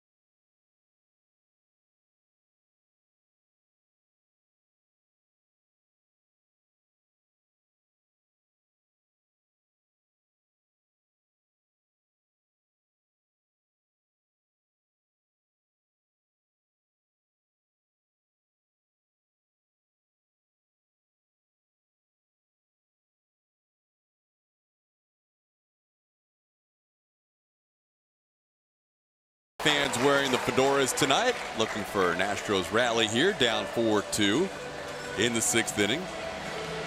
Facing Trevor Bauer in the Cleveland Indians. Trevor Bauer has already accomplished something no other pitcher has in Astros history. Picked up a win in his first 6 starts against the Houston Astros. Art Mahaffey did it against the Colt 45s. Nobody else has done it except for those 2. in franchise history. A happy streak stopped at 6, so Bauer now with a 4-2 lead, facing Jose Altuve, Carlos Correa, and Carlos Beltran.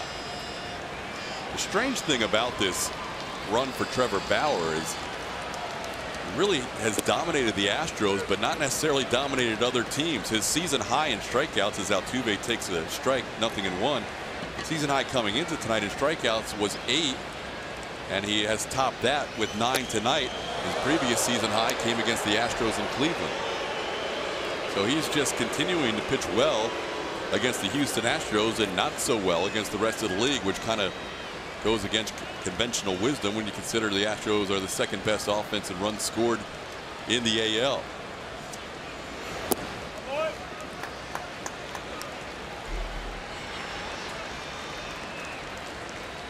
It's a good thing the Astros aren't in the Central.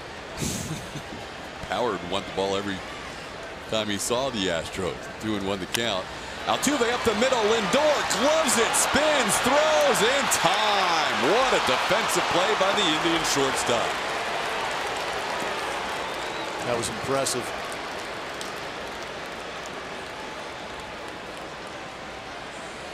Rangy shortstop. Going well to his left, and then coming back and spinning. Not the perfect throw, but enough to get the hustling Altuve. Full extension in the spin move. It almost looked like he was more concerned about the location of the throw than the actual velocity behind it. Nicely done. It's big out to get Altuve to start the inning, and now Correa swings and misses. 0-1.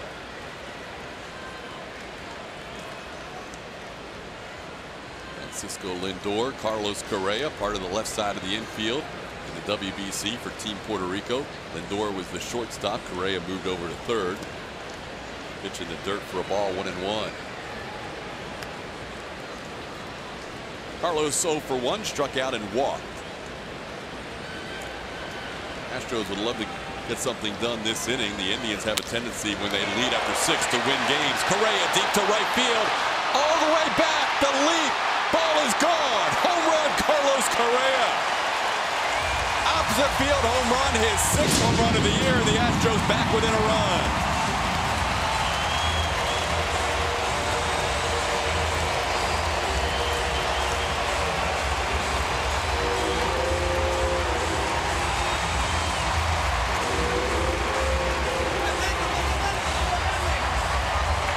How big is that play by Francisco Lindor right now?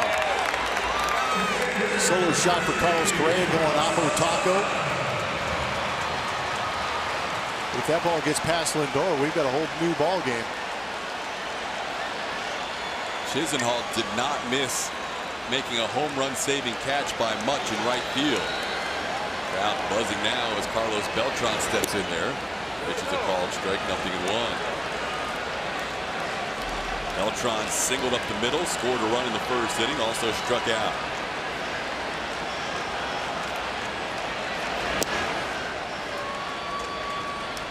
Ryan Shaw and Boone Logan have been warming this inning for the Cleveland Indians.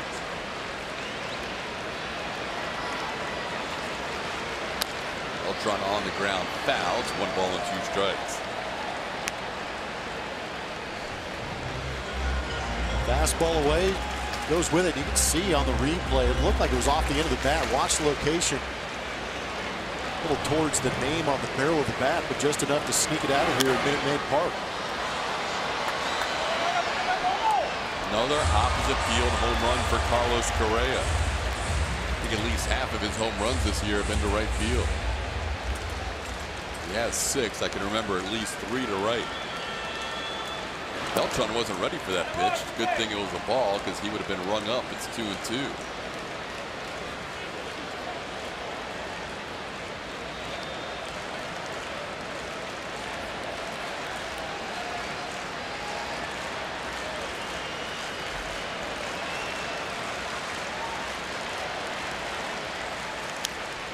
Stays alive, 2-2. There's Shaw, the righty, Boone Logan, the lefty. Indians, when leading after 6 innings, are a perfect 16-0 on the year. how good their bullpen's been. Alshon stays alive. Yeah, that's pretty nasty. That's what saved them in that series out there in Cleveland against the Astros, is that they did have those leads late. Astros led 2-0. Indians came back with 4. Now Houston with a home run by Correa, making it 4-3. An extended at bat for Carlos Beltran, starting to push Trevor Bauer towards the 100-pitch plateau.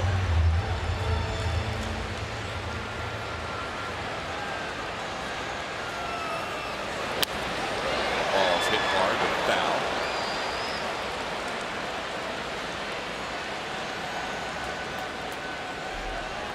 Don't forget your wallet.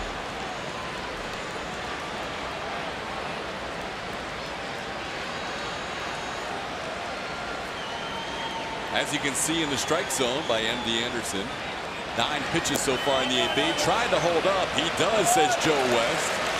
And the count's full. 10 pitch at bat so far. At least one more to come. It's AB putting Trevor Bauer over the 100 mark, making him work.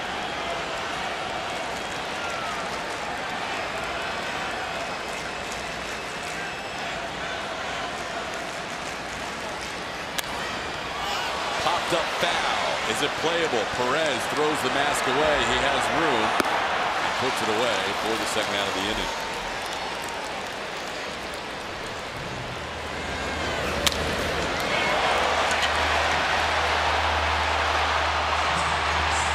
Got close. Lonnie Chisenhall.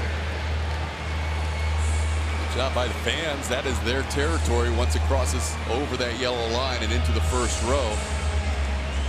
Chisenhall tried to go up and get it, but the fans were there.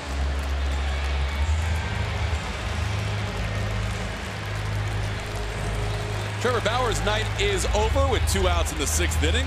He leaves with a 4-3 lead. Back with more after this.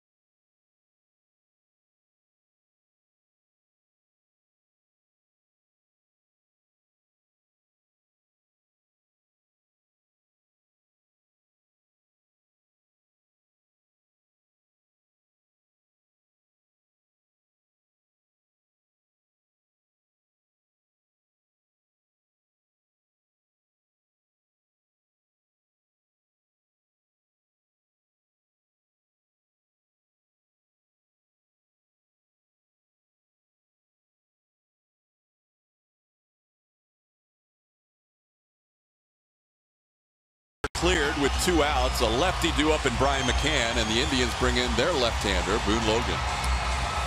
There's a big left-hander making his 20th appearance. ERA at 2. Pretty impressive that he can be out there for his 20th time, and in the first 19 appearances, he's only got 9 innings under his belt. So that tells you that he is a lefty specialist, along with Andrew Miller out there. Boone Logan throws hard. He can average 93 to 95 miles an hour. Also has a slider as his secondary pitch. He'll throw that 66% of the time in a 2-strike count. Normally you would like to see the lefty on Brian McCann, but this year McCann has done well against lefties, hitting .304, and 3 of his 6 home runs have come against left-handed pitching. McCann has faced Logan 6 times in his career. Lone hit was a double his last time they matched up. Brian batting with 2 outs and the bases empty in the 6th inning. Trevor Bauer goes 5 2/3 innings, allows 5 hits, 3 earned runs, a couple of home runs, struck out a season high 9 and walked 1. Called strike, 1-1.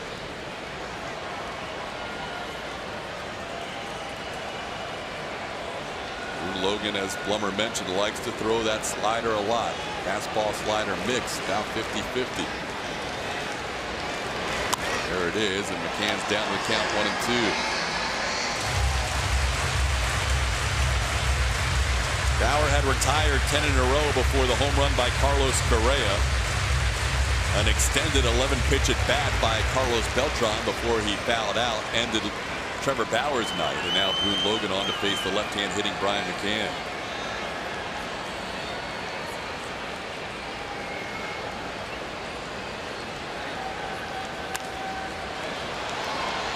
And fouls one back.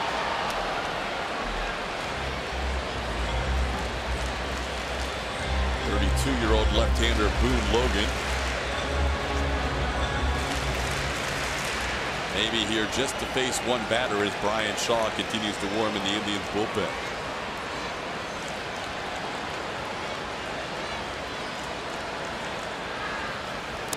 In the dirt, 2-2.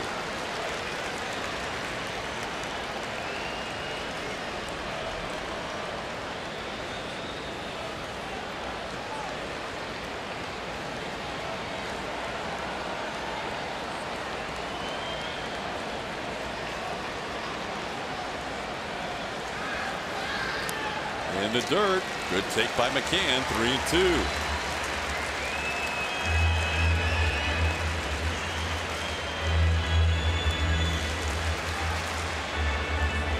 Big Friday night crowd looking for an Astros rally. We have seen plenty of those this year.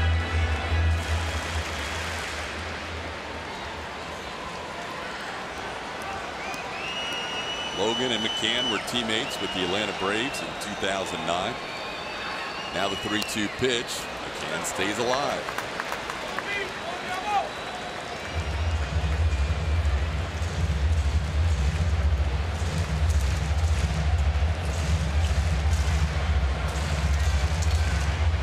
Last 3 years with the Colorado Rockies before he signed as a free agent with the Indians in the offseason. Good battling at bat by Brian McCann after being down in the count 1-2.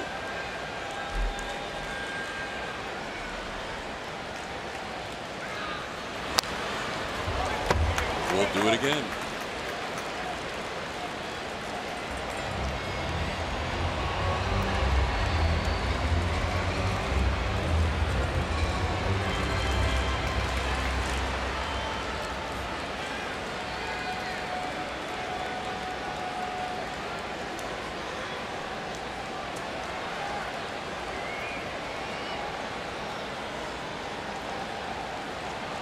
Not sure if Logan and Perez were in agreement on that 3-2 pitch.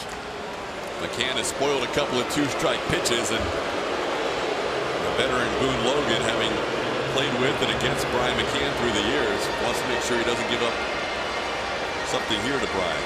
Well, I think it's that last swing he took on a slider. Wasn't the best slider we've seen from Boone Logan, but the fact that McCann barreled it up and hit it sharply down that right field line maybe plants a seed of doubt in either Perez or Logan.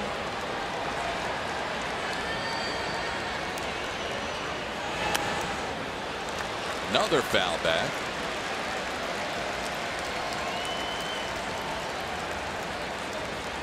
Nine pitches into the at bat, so second straight hitter for the Astros that will have a double-digit pitch at bat.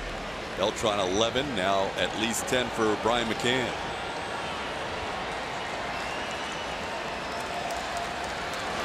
Ball 4. Great walk taken by Brian McCann with 2 outs, and that will be the only batter that Boone Logan faces. As walks go, that's about as good as it gets. Lefty on lefty. McCann's a base runner. That's the end of the night for Boone Logan. We'll tell you about Brian Shaw when we come back.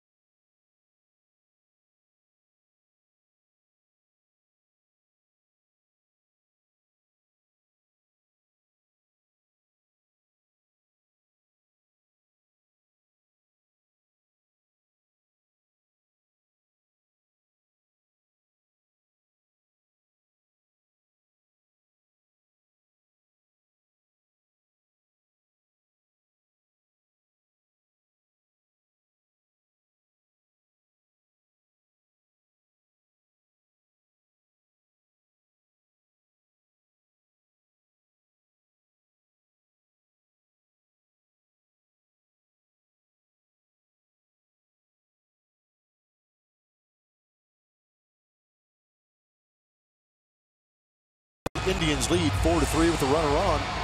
Bring the whole family to the ballpark this Sunday for Kroger Family Sundays. Special Kroger Family 4-pack start at just $60. Visit Astros.com/Sundays or call 1-877-9-ASTROS for more info.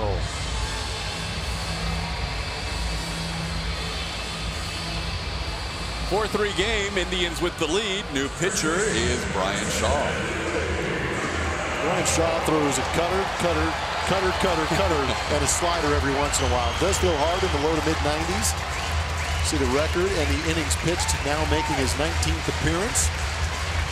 Pretty good ERA underneath too. He is cutter mania for sure. Last appeared in Wednesday's game against the Tampa Bay Rays, and now he'll face Yuli Gurriel. Gurriel's faced him 3 times in his career. Ryan McCann on first base with 2 outs in the 6th inning. And there's a called strike, 0-1. Terry Francona has quite the weaponry out of his bullpen. Guys like Brian Shaw and Cody Allen at the back end. Andrew Miller wherever he wants. Ground ball towards short. Flip to Kipnis by Lindor, and that'll do it for the Astros. Houston gets 1 back. 4-3.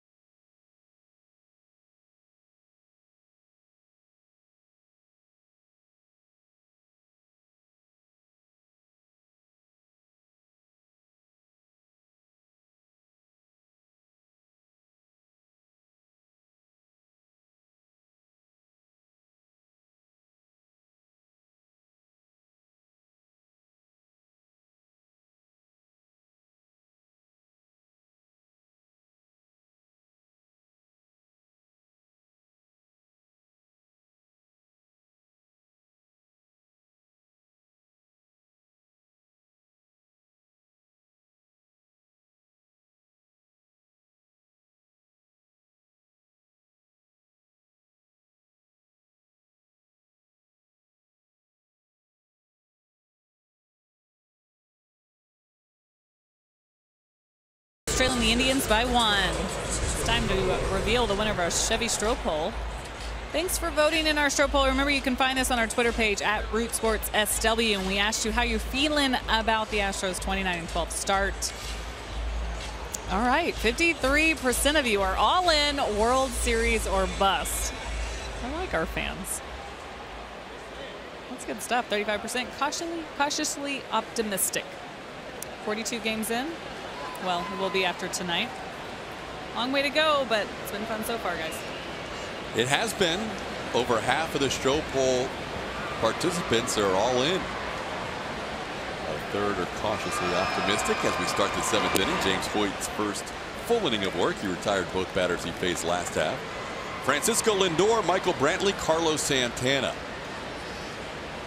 I think as this season has gone along and Hoyt's now appearing in his 7th game, there is more and more confidence from A.J. Hinch to his right-hander who started the year in the minor leagues. This is a big spot in the game with 2, 3, and 4 in a 1-run game.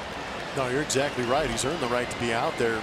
Talked about the high strikeout percentage for James Hoyt, doing a good job with that fastball slider. He also has a good split finger. That might be why he's out there matched up against a couple of lefties. I know that Lindor is a switch hitter, but hitting left-handed. In the air to left. Sends Aoki back to right about the edge of the warning track. Makes the play for the first out. Well, for James Hoyt, he felt like, I've done everything I can at AAA Fresno. Saved games, 29 last year. He's off to a great start this year again, and he's never had a chance to really pitch an extended stretches here at the big league level. 22 innings last year in 22 games, and it looks like he's going to be here for a while. That would be nice if he could, because in order to stay here pitching like this, well, that'll make that happen. That split finger against left-handers is a good pitch for him to have. His story is quite remarkable, going through the Mexican League and independent leagues and paying for tryouts. Jose Canseco is his manager. You endure that. You belong here. He's had a different tour to the big leagues than most. And congratulations to him to be at this big league level now and getting the job done. 1 out, now facing the Indians. Number 3 hitter Michael Brantley with a 2-0 count. There were definitely various points of James Hoyt's career where he could have said, you know what, I'm not sure this is what's for me, but he stayed with it. Perseverance has paid off. 2-0 pitch is ripped foul. Getting out of the way is Lance Barnett, the first base umpire. That guy, that little area has got at least 2 or 3 foul balls now. Yeah, you got to be ready down there. I saw that guy earlier. Fedora to his right got one earlier. If you're on that front row, Minute Maid Park, glove's not a bad idea. Be alive. 2-1 the count to Brantley. Brantley doubled in 3 at bats against Charlie Morton. There's a strike perfectly placed on the corner. 2-2.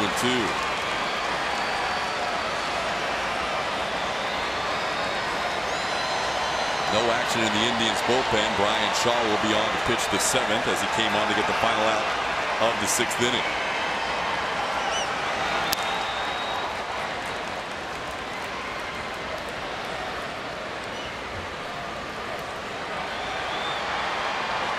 Brantley's dangerous with 2 strikes. We mentioned it after that double in the 1st inning. Hitting over 290 with 2 strikes.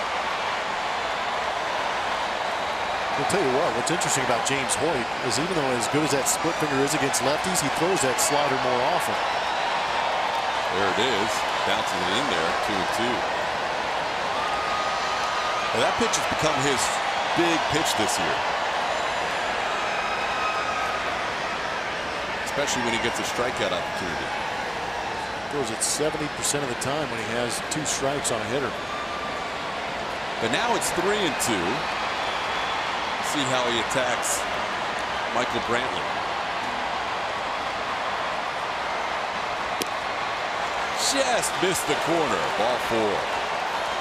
Did not miss by much. 1 out walk issued to Brantley. That's a tough pitch to take.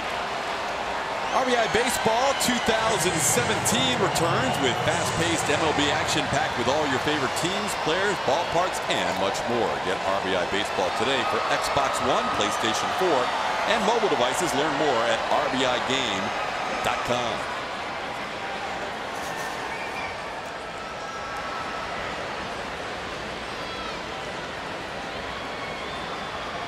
Runner on first with 1 out, and Carlos Santana the batter. Carlos takes a pitch away for a ball, 1-0. See what Santana's done tonight. Walked and scored in the 4th. Came around on the Edwin Encarnacion home run. Also doubled in the 5th inning. All 4 runs scored in this game by Cleveland have come via the long ball. A little unusual night for Charlie Morton with 3 home runs allowed. We mentioned tonight was his 170th start. I have to go back about over 130 starts ago when he allowed 3 or more home runs. That came in 2010 in San Francisco as a member of the Pittsburgh Pirates, as a member of the Atlanta Braves, April 14th, 2010. When he allowed 3 home runs to the Giants in that game. He's a member of the Pittsburgh Pirates that year. Started his career in Atlanta. In 2010, he was a Bucco. Aubrey Huff, Eli Whiteside, and Aaron Rowan. So Morton allows 3 home runs tonight. Last time that happened was over 7 years ago. Good note from Phil Boudreau. So an unusual night in terms of the long ball issued by Morton. The Astros are only down 1 as we play in the 7th.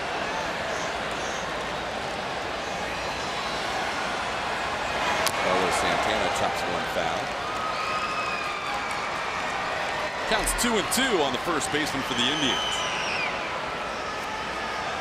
Every one of these games this year between the Astros and the Indians has felt about the same. Tight throughout.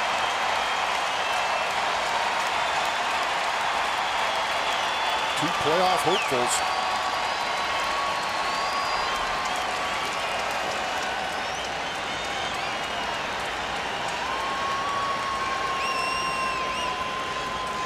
On the move is Brantley, and the pitch is low. The count goes full.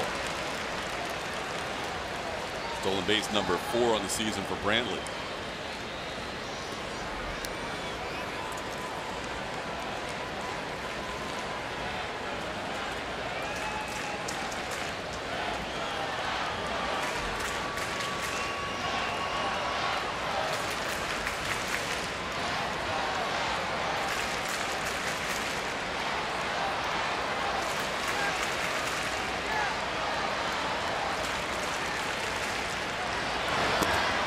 Hoyt gets Santana swinging. Out number 2. First strikeout for James Hoyt.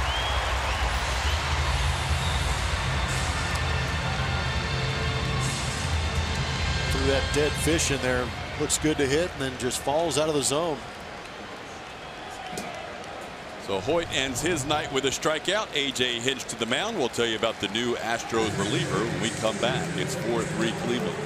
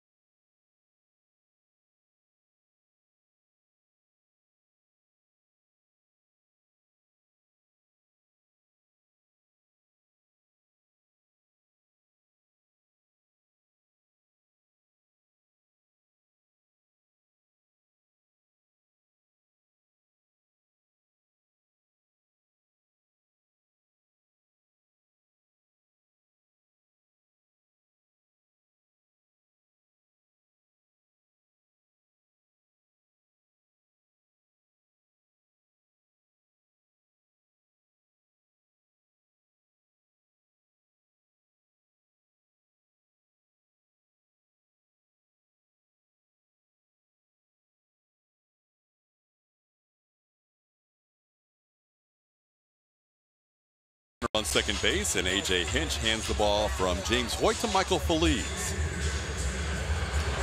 As you take a look at Michael's numbers, know that he is a flamethrower coming out of that Houston Astros bullpen, averaging 96.2 miles an hour on that heater.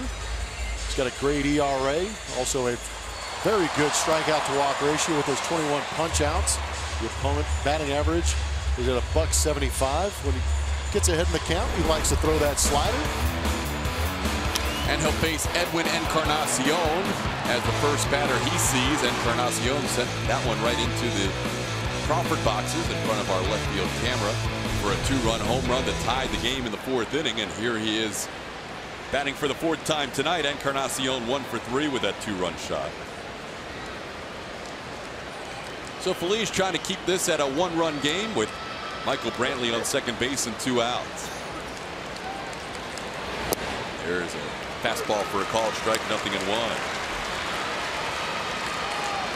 Brantley with a stolen base to get into scoring position. Encarnacion coming in with 14 runs batted in on the season, couple tonight. Hitting just 108 with runners in scoring position on the season. 1-1 the count. Feliz, 23-year-old right-hander. Former mentioned with that high-octane fastball.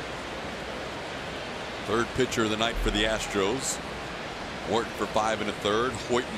Hoyt for an inning and a third. And now Phillies trying to get the last out of the 7th ahead of the count 1-2.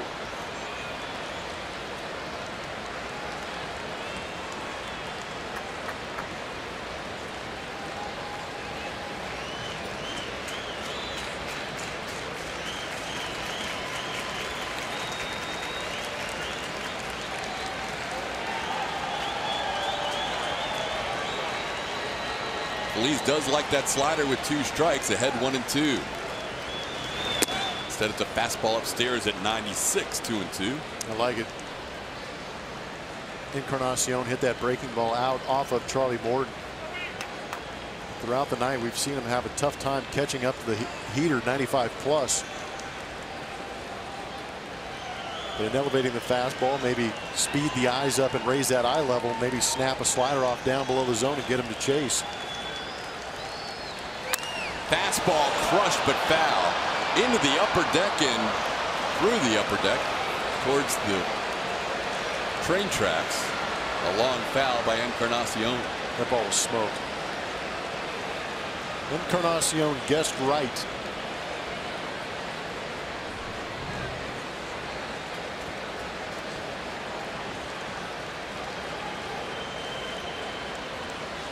Kind of disappeared there over that section in the upper deck. Well, McCann went out after that loud foul and had a word for Phillies. We'll see how they attack Encarnacion here with a 2-2 count. Ball may have ended up in the pro shop.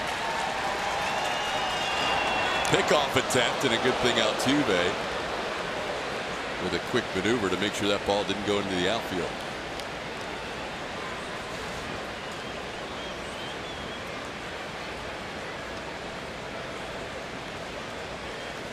I wasn't a big fan of asking for pickoffs when guys throw 98 plus. Number one, it's going to hurt my hand. Number two, I don't know where it's going. 2-2 pitch. He gets Encarnacion swinging. Blazing fastball to end the inning. And we are through 6 1/2. 7th inning stretch time at Minute Maid Park. It's 4-3 Cleveland.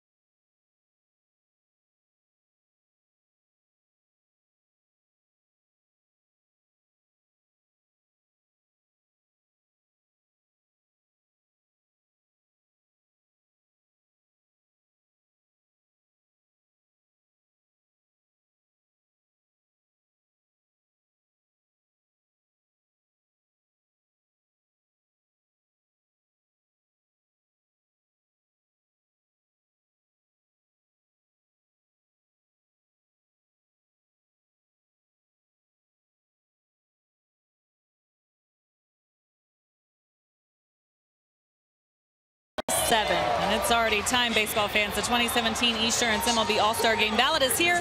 Head to astros.com/vote to choose your ASG worthy stars and send them to the All-Star Game presented by MasterCard on July 11th in Miami. Late in April is when the last time these two teams met, Astros dropping 2 of 3 in that series. But since then, they've won 6 consecutive series. What's been the difference since seeing this particular Indians team? Well, A.J. Hinch said, you know, we didn't play great defense in that last series. We also learned that we have to play great every day. We have to come out and play complete games, play our game. And that's exactly what they've done, guys. They've felt really good since that particular series. More complete wins for this group. We've seen it from the pitching. We've seen it from the offense. But he did say this time around, this is a tough team, and there's probably going to be close games again. Here we are again, a 1-run game. Bregman to center field. Bradley Zimmer is back there and puts it away for the first out. Well, Julia's right. This is a tough team, and it especially gets tough, Blummer, when you get to the 7th inning and you trail, because Terry Francona has a lot of weapons, including Brian Shaw, that are very effective in his bullpen. No, those guys are great. That's what this ball club is built for. Got them deep into the World Series last year. You can see his bullpen. Their ERA leads the major leagues. The opponent batting average is 3rd in Major League Baseball. Even if they do get base runners on, they rarely allow them to come in and score. Norioki, the batter, with 1 out and nobody on. Since the 20th of April, so 24 games ago, that ERA even better, a 1.04 ERA for the Indians. Lead after 6 innings, they're 13-0. Lead after 7 innings, they're 16-0. Meanwhile, the Astros is kind of like the immovable object against the irresistible force, because the Astros really are able to score a lot of runs from the 7th inning on, and they're 8-8 when trailing after 6 innings. You got a team that's 13-0. It's almost automatic when they lead after 6 against a team that's basically a 500 team when trailing after 6. I mean, 8-8 after trailing after 6 is phenomenal. Yeah, it is. A.J. Hinch's team never feels like they're out of it. 2-1 pitch is down and in. Aoki with a 3-1 count. George Springer waiting on deck.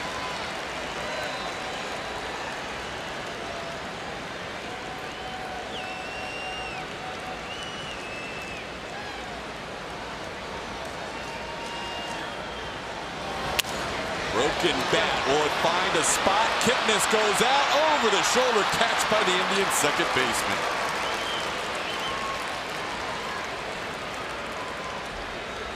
Nice play. It looked like a fade route into the back corner of the end zone. Gently lofted over his shoulder, but he never took his eye off it. That was a great play.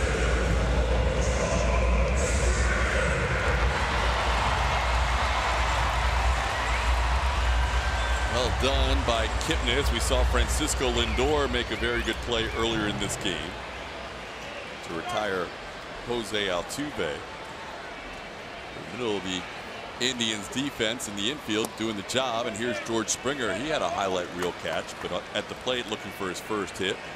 0 for 3, a couple of strikeouts against the starter Trevor Bauer.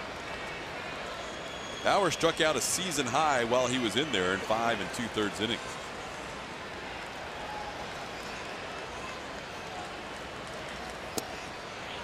Swing and a miss, 1-1.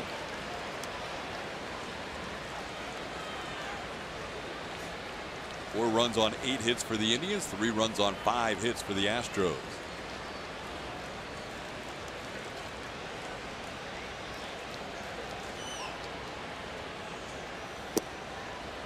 Called strike, 1-2. Indians playing their 40th game of the year, so they basically have reached the 1/4 point of the season. Shaw appearing in his 19th game. Nothing new for Shaw. He appears in 70+ games every year. 1-2 pitch. Springer called out on strikes. George thought that was low and has an extra word or 2 for Jim Reynolds. So Shaw gets through the 7th inning in 1-2-3 fashion, and the Indians still lead 4-3.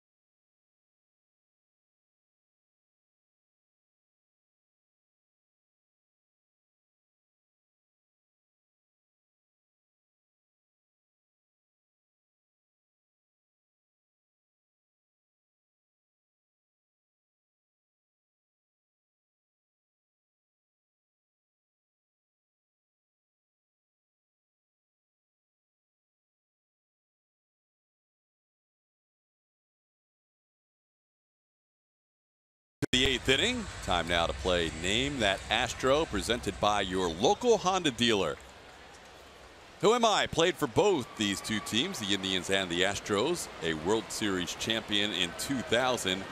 Son drafted in the 7th round of the 2015 first-year player draft. Send your guesses or answers to @RootSports SW. 0-1 the count to Jose Ramirez. Michael Phillies on for his first full inning of work. Struck out Edwin Encarnacion on a fastball to end the 7th. Facing 6, 7, and 8 in the Indians lineup. You have that Name That Astro? Yeah.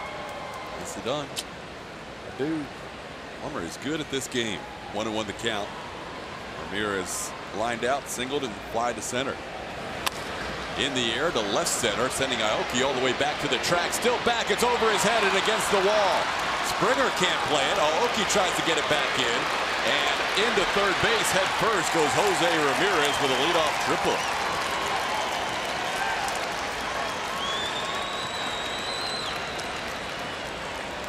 Trying to track the ball and find the corners of Minute Maid Park in left field can be tough, even for the home player.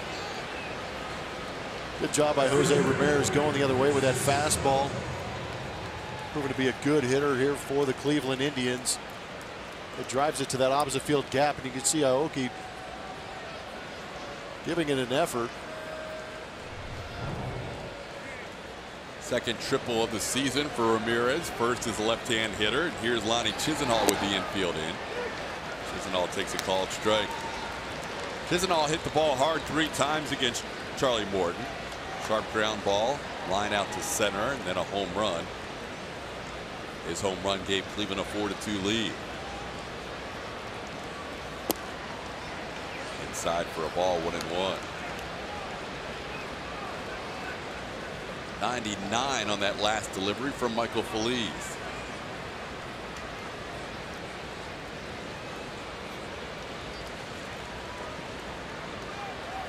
One pitch high in the air, deep enough to score the run.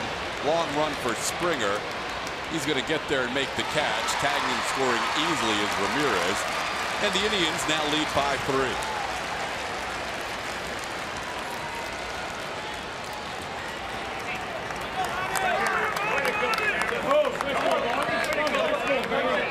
Well, never easy to come back on their bullpen. You were hoping to keep it at a 1-run game. It's now a 2-run cushion. The bad news is Andrew Miller and their closer Cody Allen, with the Indians losing the last 2 games of that series to Tampa Bay, they have not pitched since Monday. So they are well rested heading into this series. Here's Bradley Zimmer. Pitch down low for a ball, 1-0. Zimmer in his 3rd major league game, 0 for 2 with a walk. 2 for 9 now with that home run, his final at bat Wednesday.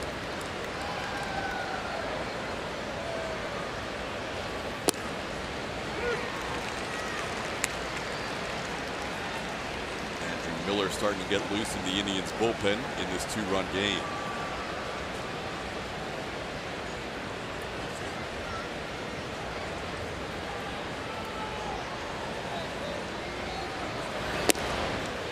Now it's 1-2.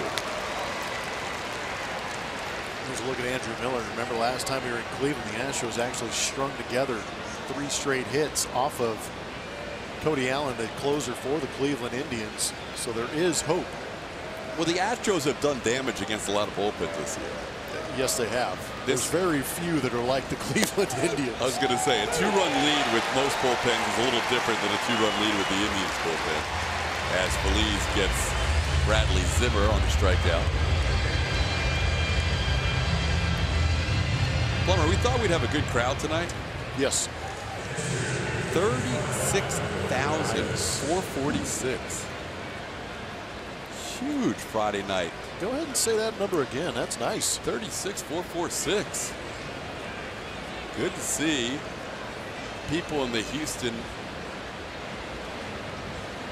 vicinity getting a chance to watch some first place baseball. A lot of fans showing up on a Friday night. We're expecting big crowds all weekend. It's going to be a good weekend. School's starting to wind down. Everybody's hopes are eternal with the way these guys are playing. Fun team to watch. It's a really fun team to watch. They never are out of any game. Or one pitch is down low for a ball. Well, they're never out of any game, but I also appreciate the fact going through New York and knowing as good as New York was, the Astros actually did play better baseball for me. Fundamentally, they looked good. They set up their bullpen great. The starting pitching was phenomenal. The timely hitting was great. And then we saw just an absolute bash session that last game when they came out hitting all those bombs in the first inning. So you kind of saw every bit and piece of the Houston Astros on this road trip. And then go down to Miami, where you really could have had what AJ calls a trap series, where you just kind of have some letdowns. They haven't let down at all. They were down in that first game 1-0 through 5. Dan Straley leaves the game, former Astro, being hit on the forearm with a line drive.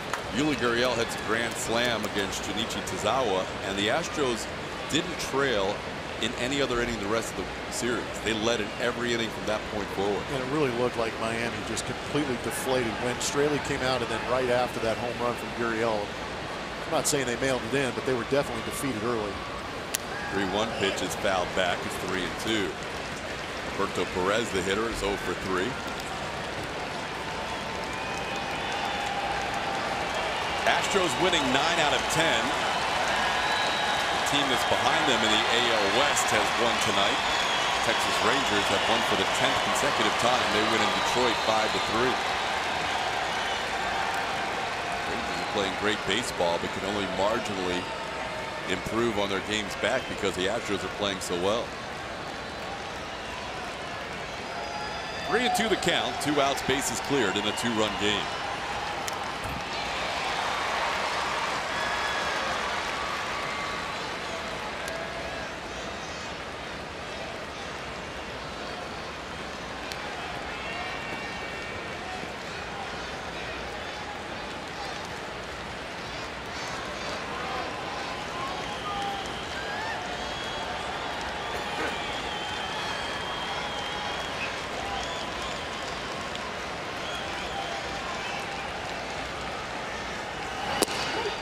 Called third strike. Feliz strikes out the last 2 he faces. That's now 3 strikeouts for Feliz in an inning and a third. We head to the bottom of the 8th. 2-run game.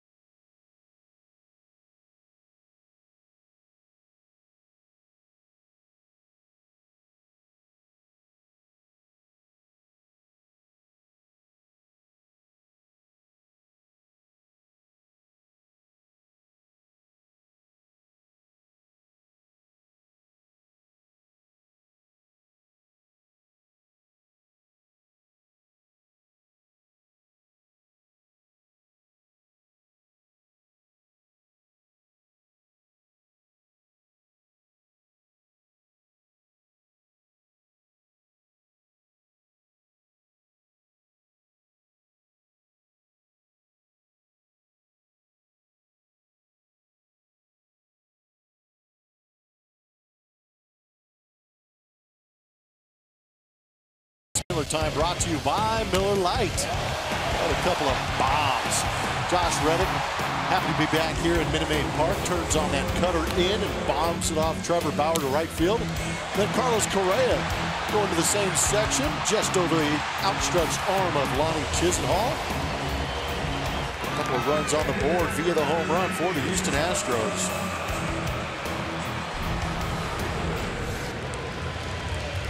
Now the task is try and solve Andrew Miller in the bottom half of the 8th inning. He's the new pitcher for the Cleveland Indians. Phenomenal numbers on the year for Andrew Miller. 2-0 record, making his 17th appearance. Francona not afraid to go to him multiple times, but I would read those ERA and whip numbers if I could see them. They are quite small. He's been dominant, as you would imagine, one of the best relievers in the game today, if not the best, as he can fulfill a multiple of roles for Terry Francona. First batter he was scheduled to face is Josh Reddick. Instead, he gets the pinch hitter Marwin Gonzalez.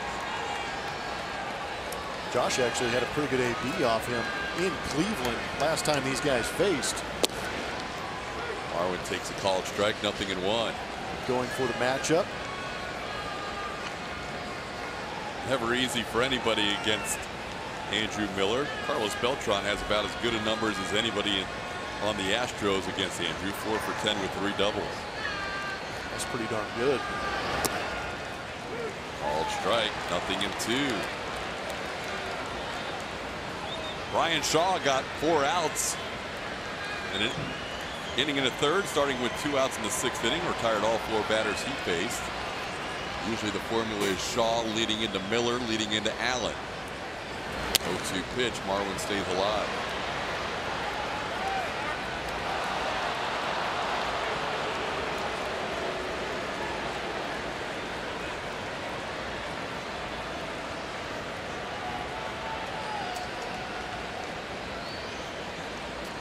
In that game that Miller pitched Monday, went an inning and 2/3, did allow a run in that game. But the Indians held on to win 8-7. Tried to hold up on the 0-2. He does, 1-2.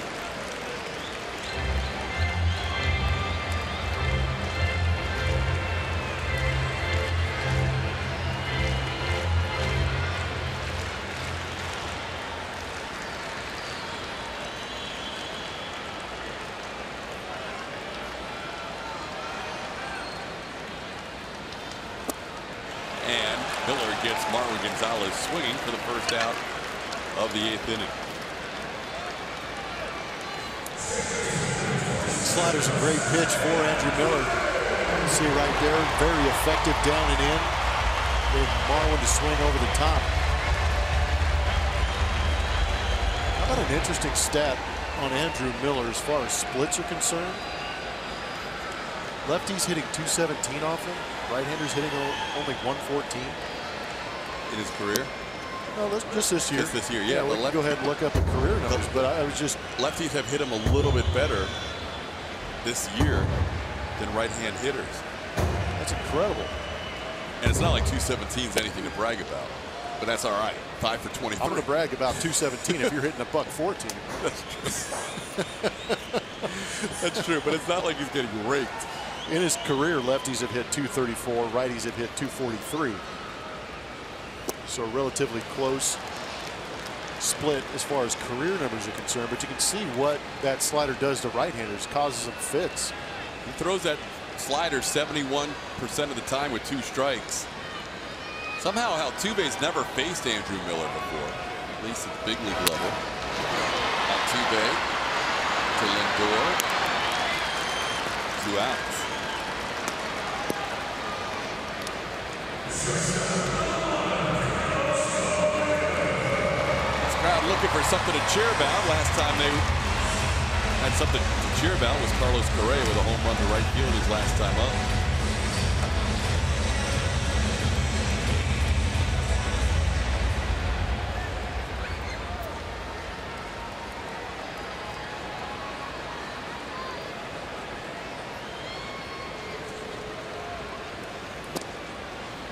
Slider down and in on the right-hand hitter, swing and a miss, 0-1.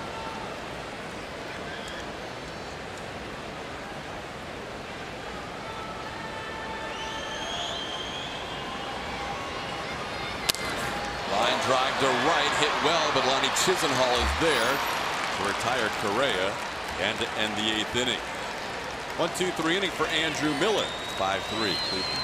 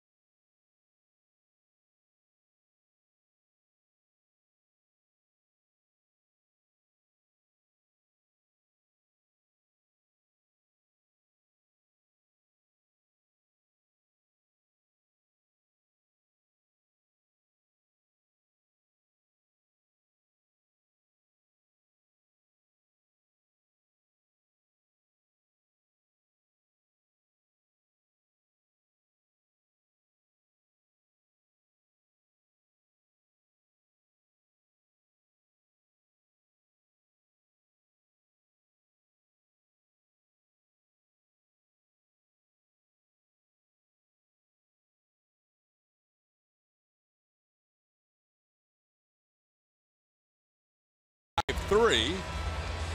It's time to name that Astro, presented by your local Honda dealer. We asked you for the player who played for the Indians and the Astros, was a world champion in 2000, had a son drafted in the 7th round of the 2015 first-year player draft.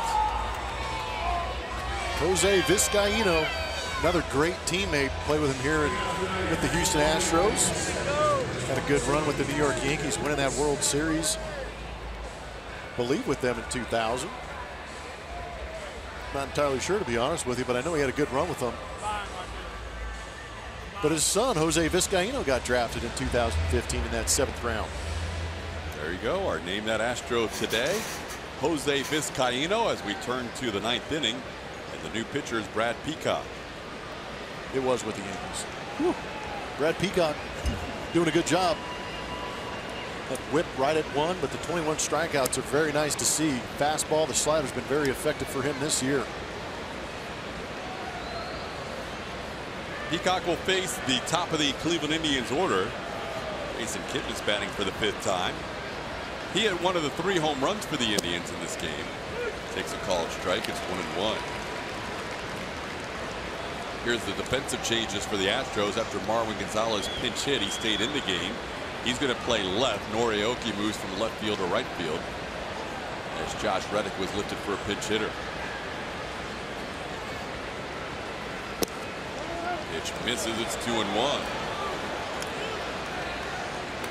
Kipnis has got things rolling lately. He had 6 RBIs in the 6-game homestand and the home run today. So 7 of his 13 RBIs have come in the last 7 games. On the ground, Gurriel will take it himself. And Kipnis retired for the first out of the 9th inning.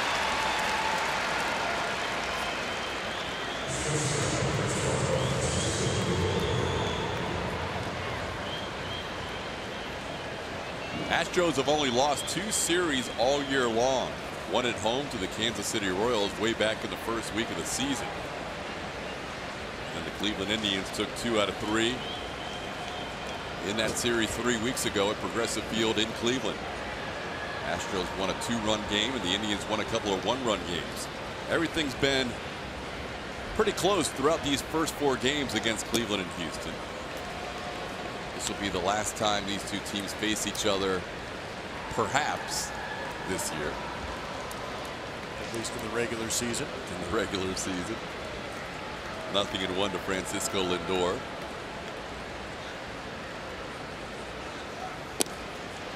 And now it's 0-2. Lindor hit by a pitch, reached on an error, doubled, and flied out. 1 for 3. Tried to score from third on a pitch to the backstop, and Charlie Morton did a good job covering the plate and blocking the play. Gurriel's going to need help from Peacock. Brad's there to cover, and the flip in time for the 2nd out. Join us on Sunday, June 11th for the Astros Foundation Picnic in the Park, presented by Pluckers. Enjoy a picnic-style buffet, games, and an autograph session on the field. Proceeds benefit youth baseball and softball in the Houston area. Visit astros.com/picnic or call 1-877-9-ASTROS for more information. Bring your fedora. We got some in the booth. Can't wait. I'm going to have to do a rally fedora in the 9th. I'm in. I'm in. If you're looking ahead to the bottom of the 9th, the Astros will have Carlos Beltran, Brian McCann, and Yuli Gurriel due up. Cody Allen is warming and ready in the Indians bullpen. 1-0 the count to Michael Brantley. Brantley doubled, walked, stole a base. Astros led this game 2-0. Indians scored the next 4. Houston cut the lead to 1 on a home run by Carlos Correa, and then the Indians made it 5-3 on a triple and sacrifice fly in the 8th inning. 2-0 the count to Brantley.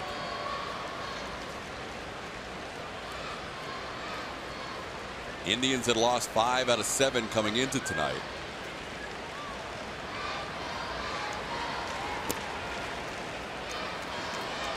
Going 2-4 on that last homestand, and Cleveland knew they had to play some of their best baseball in this Houston series.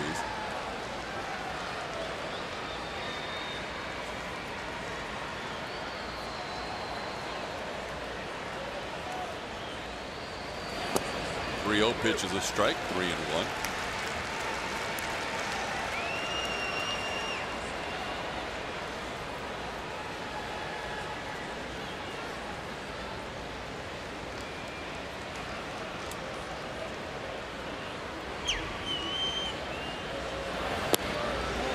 Just missed the corner. 2-out walk issued to Michael Brantley.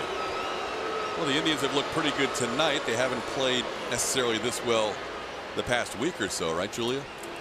No, they haven't been feeling really good coming up into this series. They actually had a team meeting today, and then they had a separate meeting for their starting pitchers that ran right up until stretch time. But Tito was saying before the game, he didn't want to wait too long. He didn't want to end up venting about this. It doesn't do any good. So he wanted to meet with his club. He said there's been a lot of inconsistencies with our team. And so the message to them was to keep fighting for what they believe in. And then this is the series that they look to play up and get themselves going. You know, you always wonder when a good time is to hold a team meeting, and mentioned they had struggled 5 out of 7, but now facing the Astros, and if they can play well in this series, they can use that as kind of a calling card. Hey, you know, we just lost 2 out of 3 at home to the Rays and to the Twins, but go on the road, and if you can beat Houston, now all of a sudden you feel like you're back on track. The best team in baseball is wearing that orange top tonight. So why not use them as a target? And that's what the Astros have presented themselves with, is being that target in baseball. How do they match up against these guys, and how do they play against these guys is what's going to determine their future too. I'm sure part of the message too is, yes, they're 29-12. Yes, they're the best team in baseball in 2017. But right now we're the defending champions, and we need to play like the defending champions that we played in 2016. And so far tonight, they played a pretty clean game, hitting 3 home runs, getting another solid outing out of Trevor Bauer. If the Astros fail to rally in the 9th inning, Trevor Bauer will be 7-0 in 7 starts against Houston. No pitcher in the history of this franchise facing the Astros has ever done that.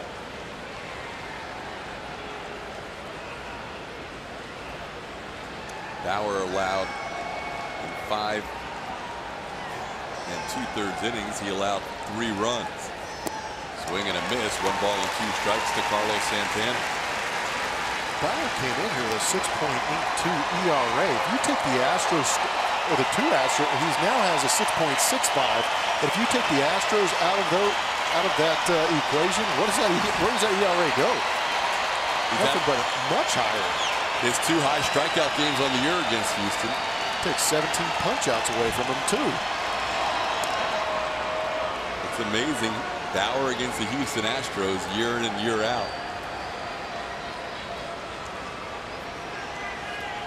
But the Astros still have the bottom of the 9th to work with to try and spoil that record. First things first, Brad Peacock needs to get Carlos Santana here. 2 strikes. Swing and a miss. He does. Peacock with a strikeout of Santana. We head to the bottom half of the 9th inning. The Astros down 2. Carlos Beltran, Brian McCann, and Yuli Gurriel, the first 3.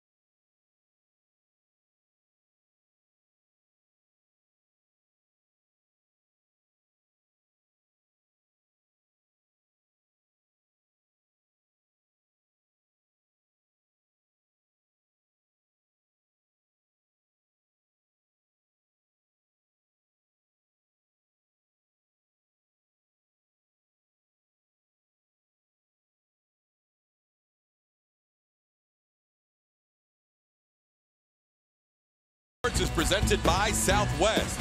Yes to low fares with nothing to hide. That's transparency. And by the original light beer, Miller Lite. Hold true.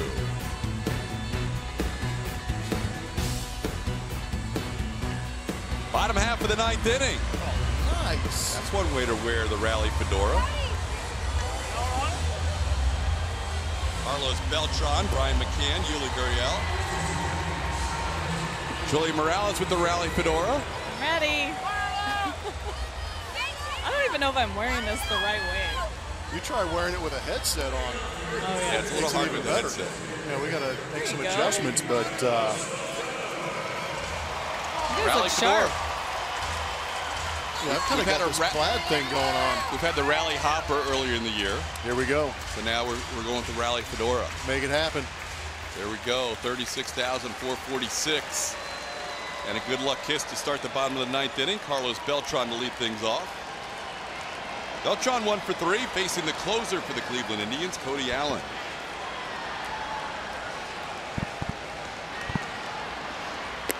Pitch misses for a ball, 1-0. Allen on after a 1-2-3 inning by Andrew Miller and a 4-batter, 4 retired stint by Brian Shaw. Popped up, shallow left. Out goes Ramirez. On comes Brantley. It's Ramirez who makes the play. We've seen great plays defensively by the Cleveland infield. That was a nice one by Jose Ramirez. Yeah, these shifts create all kinds of issues and puts some guys out of position, but it's nice to have an athlete like Jose Ramirez going out there to pick up your left fielder. How about that last little peek by Jose Ramirez, trying to recognize where Brantley is, understanding that he had no shot at it, just went for it. Here's Brian McCann.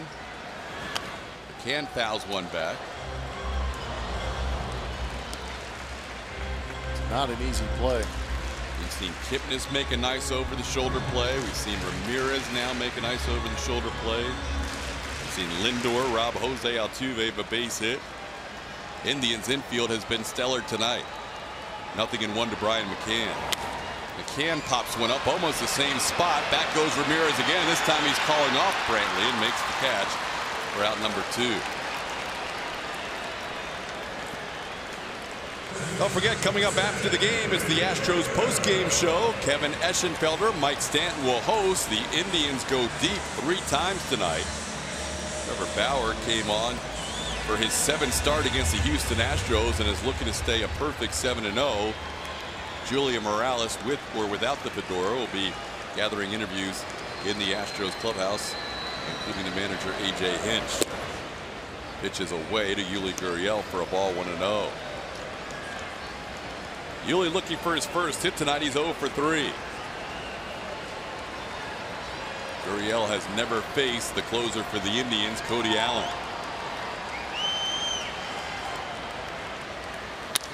Line drive into center field. On comes Zimmer, makes the play, and that'll do it. The Indians win this game 5-3 as they take the opener of this 3-game weekend series, as their bullpen once again comes in and